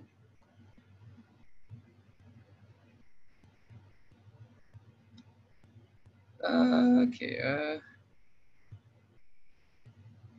So think here first. What we want to try to understand is how the part is structured. So we can see that this is a bracket. Okay. This is a bracket here. This is another bracket, and this is another bracket. This bracket is enclosed inside this bracket, so it's not really that. We just want to like know like the outer casings on the first level brackets, because that's the one that really separates things up. And then second, what we want to do is actually we want to like, to make it easier, we want to like pull out some of the lambdas out, those that are clearly lambdas. We just, some that are lambdas that, you know, like the simple lambdas, we just want to pull them out to make our calculations easier. So in this case, I want to pull this out as like theta. I want to replace this as theta, lambda z equals to z. I want to pull this out as gamma, lambda y. So in this case, I have lambda x gamma, and then I have theta, and then I have 1. Now we have a very more simplified statement. Let's try to do it. So now we'll look at this part over the left. The thing is like, this one is already pretty simple. We cannot do much about it. So then like we can now take in the next input, which is this one. This is a lambda that takes a function, that takes an input. So let's bring the input in. So becomes theta gamma. So it means like we have a function theta that takes in the value gamma. And now this, right, we can kind of like execute this. We can see that theta is a function that takes in z and returns z. So in this case, lambda gamma is gamma. And this one is simplified as gamma. Okay, gamma is already at its very simplified state. So now we take the next input, which is 1. Gamma 1. Now gamma 1 is indeed a function that takes in 1 input, right? In this case, if I have a lambda 1, it will give me 1. Hence the output is 1. Is it clear?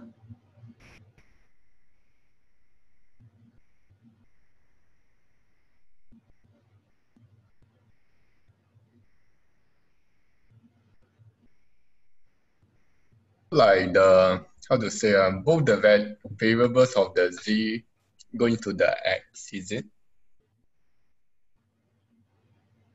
With the variable z here, is it, you mean this? So the theta going into the x colon x. Yeah. Because because remember this is a function, right? This is a function.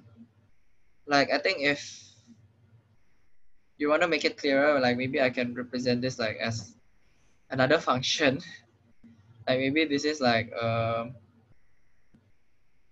don't know, omega, which is omega is like a gamma, is the lambda x gamma like this. So like basically this one is represented as an omega theta. Then like basically the theta is you run the function law. Yeah, correct. It's just inserted here. Okay, I say that the lambda in this z, A for the lambda z colon z is actually a variable. Yeah.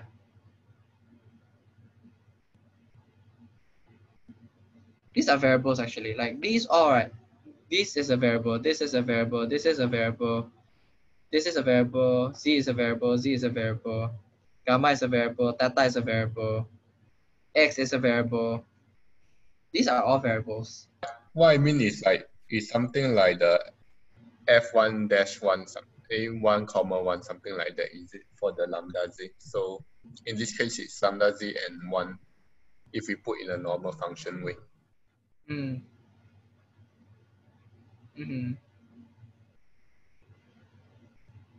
Okay, I get it. Thank you. No worries. Okay, any other questions? Hello? Yes, hello. Can I share my screen? Sure. Wait, Okay. Let me stop.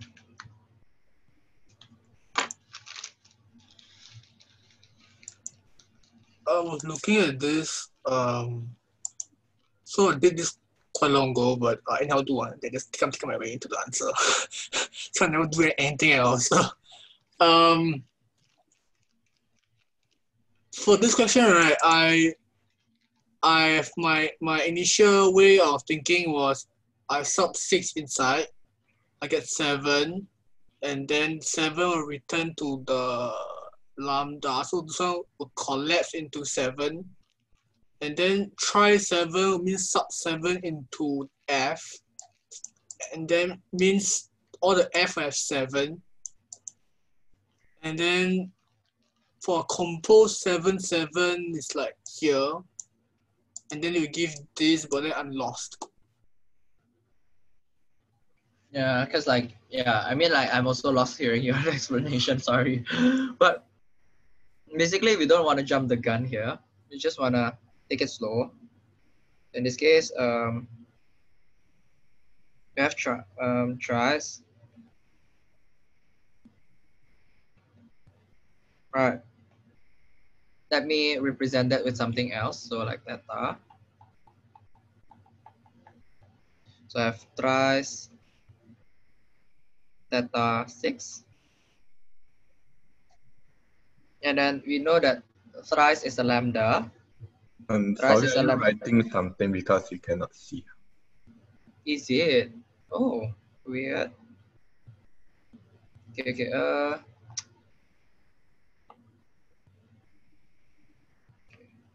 Let me just do a hard reset first. Give me a moment.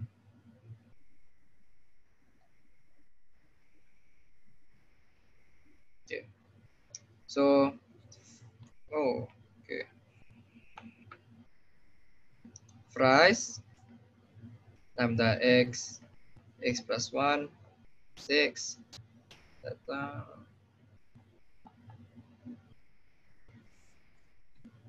Okay, so I'll replace this as tries theta 6, which is easier. Tries is a lambda that takes in one parameter and then basically inserts a compose thing. So the theta serves as an f. So this will be compose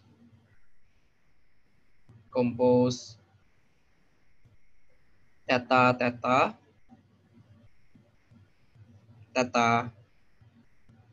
6. Okay, the 6 just trails. And now we start with the smallest part inside. Compose fg means it returns a lambda of lambda x fg. So like in this case, lambda x, in this case theta, so like theta theta x. Right. So in this case, maybe I wanna represent this as something else first, maybe gamma, which is lambda x theta x x. So this is gamma theta compose, right? 6 compose, it returns lambda x that returns gamma and then theta of x. I think this is good enough already. So we have this function over here on the left. I think that's all that we can do. It's already in the simplest lambda form. We can insert 6 into here and then here. It means that we have a gamma theta 6. We evaluate theta. Theta takes in 6 and plus 1. So it will give us 7 if you're following me. Now we have a gamma 7. So gamma 7, right, what happens is that gamma 7 will give us theta 7.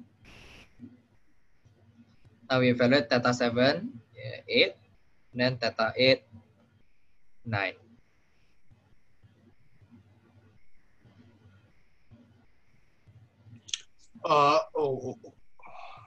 Okay, take it slow. Let me take a look.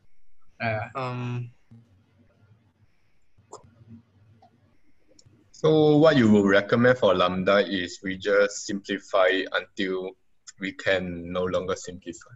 I mean, doesn't that make us life easier? It's more of I don't know how to simplify. Same.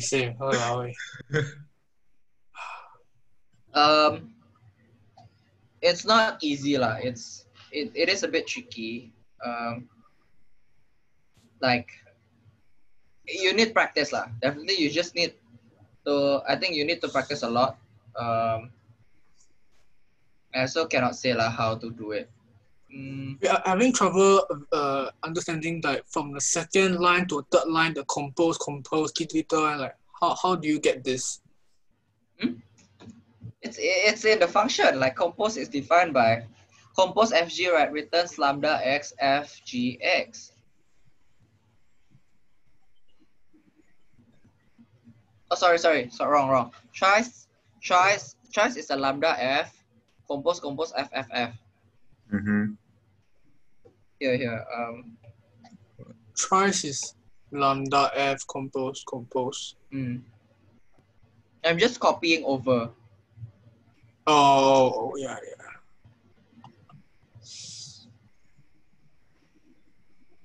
Hold on Yeah, I also thinking, shit. Lambda x become theta, okay.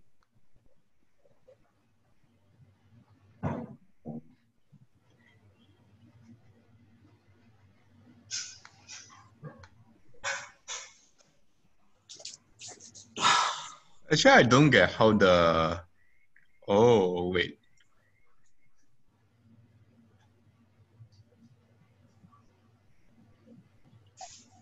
Also, whenever... Okay, so in this case, right, the f can actually just represent the lambda itself without the lambda word. Then? So, like, because the lambda f at the compose, so the f is actually a function itself that is already a lambda function itself. I mean, in this case, the input is theta, right? The input is theta. So we just input theta and replacing f law. We don't really need to care what f exactly is. I mean, like, it would be nice to have a good understanding of what f is, but then you don't really need to care, because in this case we know, like, we wanna see what's the output of thrice theta. Bracket theta. So for this one, the lambda x plus 1 is actually an input. Oh, okay. That's why it's easier to think if it's, you just put it theta rather than like lambda x. Because then for theta, right, then you don't need to care what the hell is theta. You just need to insert theta in. Only when you need to break it open, then you open it. Also, the 6 sorry. So the 6 belong to the lambda x, and then the lambda x we change to the theta, and the theta belongs to the f. Wait. 6. Okay. 6 doesn't belong anywhere. Okay. For this case, right? In this case, right, we just ignore 6. That's why I always like, that is why I always like do boxes like this. Because this is just the part that we want to focus. Whatever is outside the box, right, we just ignore for now. We do it from left to right. We'll try to simplify the left part first, process the left part, and then start taking values from the right. So in this case, right, we don't even need to care like where the 6 belongs. Because like to say that 6 belongs to the lambda, 6 belongs to the theta, it's not right lah. Okay, so am I right to say that the lambda x colon x plus 1 is the main focus in a way? I would not recommend that. I would just say like don't. Okay, just care about the first left variable. Yeah, just focus from left to right. Don't care. Because like, yeah. So in this case, we have tries. Then like tries break it into the output, which is compose, theta, and then from compose, theta, you wanna like solve the inner part first, compose theta, which gives us another lambda, and lambdas always confuse us, right? So we want to represent lambda as a variable, so I store it as a variable gamma. So now we have compose gamma theta, then now we get the return value for compose gamma theta, which is another lambda, and now from that point it's actually simpler, and then we take now once that the left part, the tries part is actually simpler, now we take the value 6 in. Insert it inside the lambda, and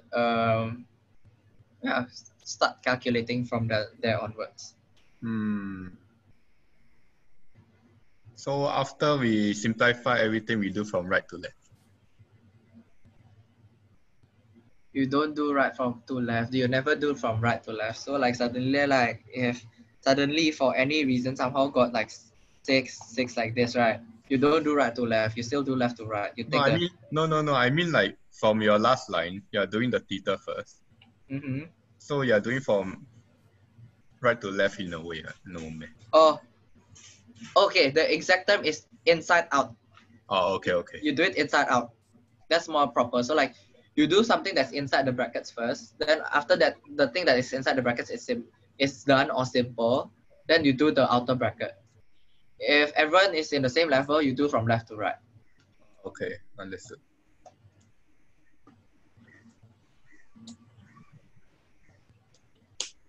Right. Thank you. Okay, Samuel, you got a question. Then if it's something like lambda x plus a 1 3, then the x is 1, the a is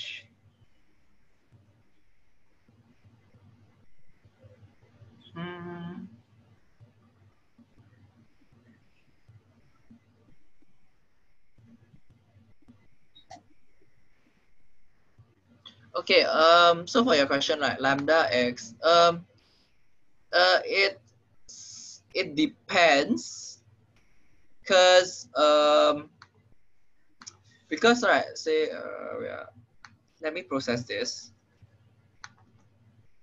So this one we do from the left side first, right? Lambda x plus a, right? It will give us. Oh wait, this one, right, will actually give us 1 plus a. So it does not give us a lambda. It just gives us 1 plus a. So if the variable a is not defined before, kind of fucked up. It cannot work. And another alternative would be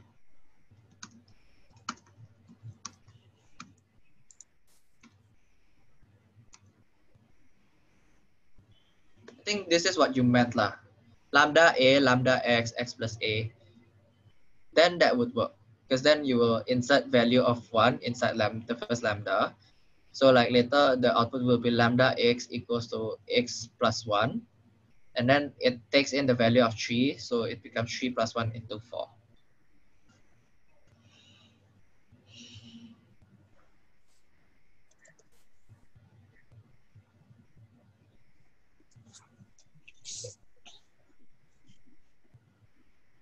Yeah, if you, I mean, in this case, it is the same lah. If that's the purpose, like it's the same lah. But then like there's a reason why some people want to separate it into two separate lambdas to be like, you know, somewhat like, you know, having a child lambda. There are several practical purposes for that.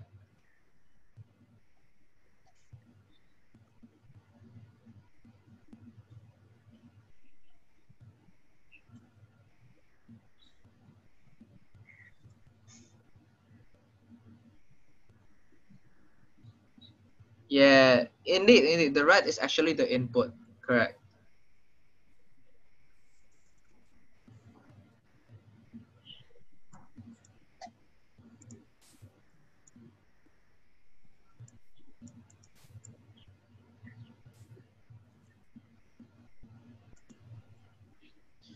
Oh, okay, any other questions?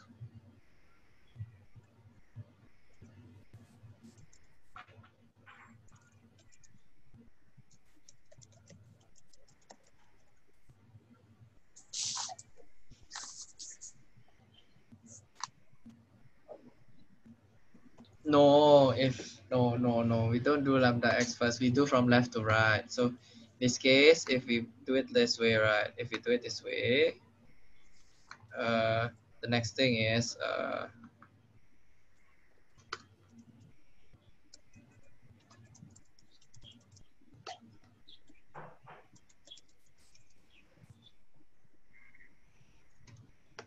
yeah, that's the process lah.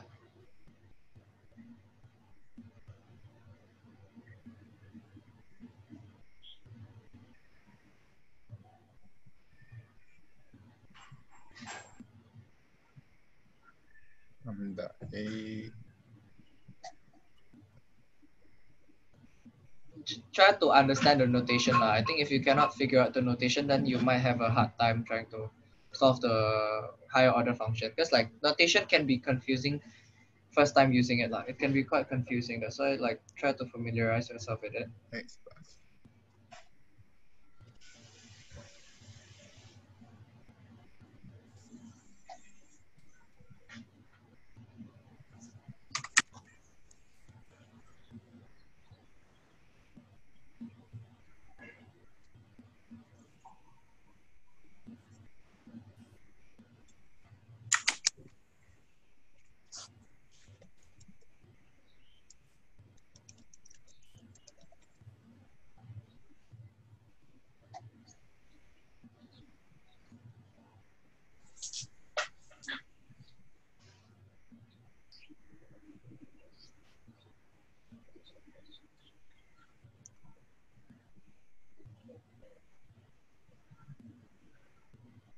I'm sorry, so we run lambda A twice in this case?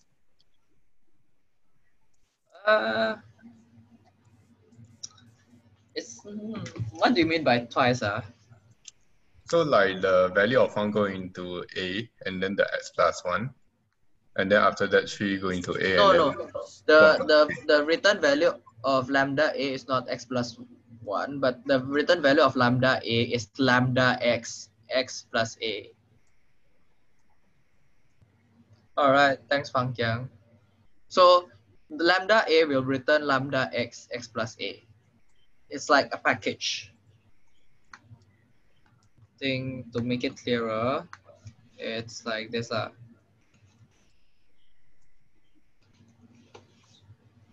But then like the brackets are not really necessary.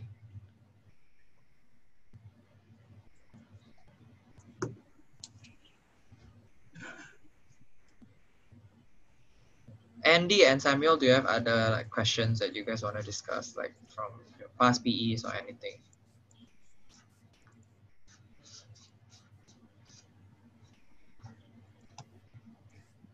I think there's one. Yeah. Sure, sure.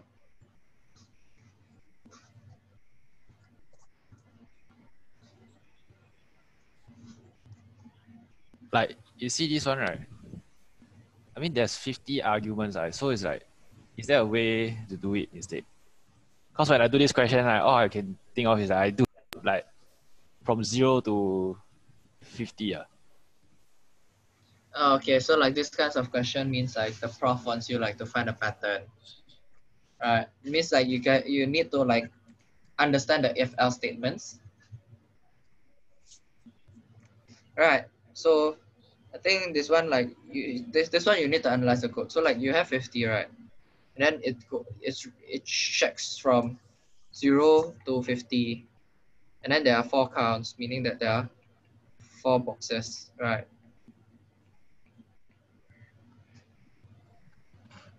And then you can see, I think from a glance that, oh, there's +1. So like they're actually counting something. So each of these boxes are actually counting something. So in this case, in count 0, right, it asks like if it's divisible by 2 and divisible by 6, means like in the first part, it asks like if it's divisible by 6. Second is divisible by 2. Then the 2 one is like divisible by 3. And then the last is like whatever is left.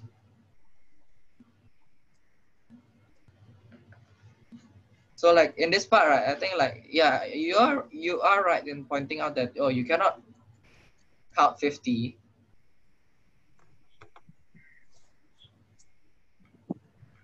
You cannot count until 650 because it will waste time, but then you need to analyze your code. So in this case, here's your code analysis lah. So what you want to do is you count how many is divisible by 6, which assuming from the answer is correct, it means that it is 9. Then like next is 70, divisible by 2, but not divisible by 16. Divisible by 2 should be around, it should be 50. It should be 26. I mean, everything's 17 lah, like seriously. And then divisible by 3 is, I assume, 8, and then 17 lah. So basically it's a code analysis in this case. That's why like it's stack arithmetic. So it's like I just take note of all those values that can be divisible by 6. Then after that, the 2, 3. Basically, you need to figure out what does the if-else statement does. Actually, right, this same concept, right, is quite applicable to the PE part 3, where you have the many boxes. Like if you actually try to analyze what does your for loop do, like it actually repeats the same thing over and over again, over the same patterns, then you can actually like merge some of the patterns together. And instead of using a for loop, maybe using a more instantaneous mathematical formula for it. But isn't this very time consuming for this question? That's why you need to be smart about it. And yeah, this is the reason why like last year, I think the highest was 21.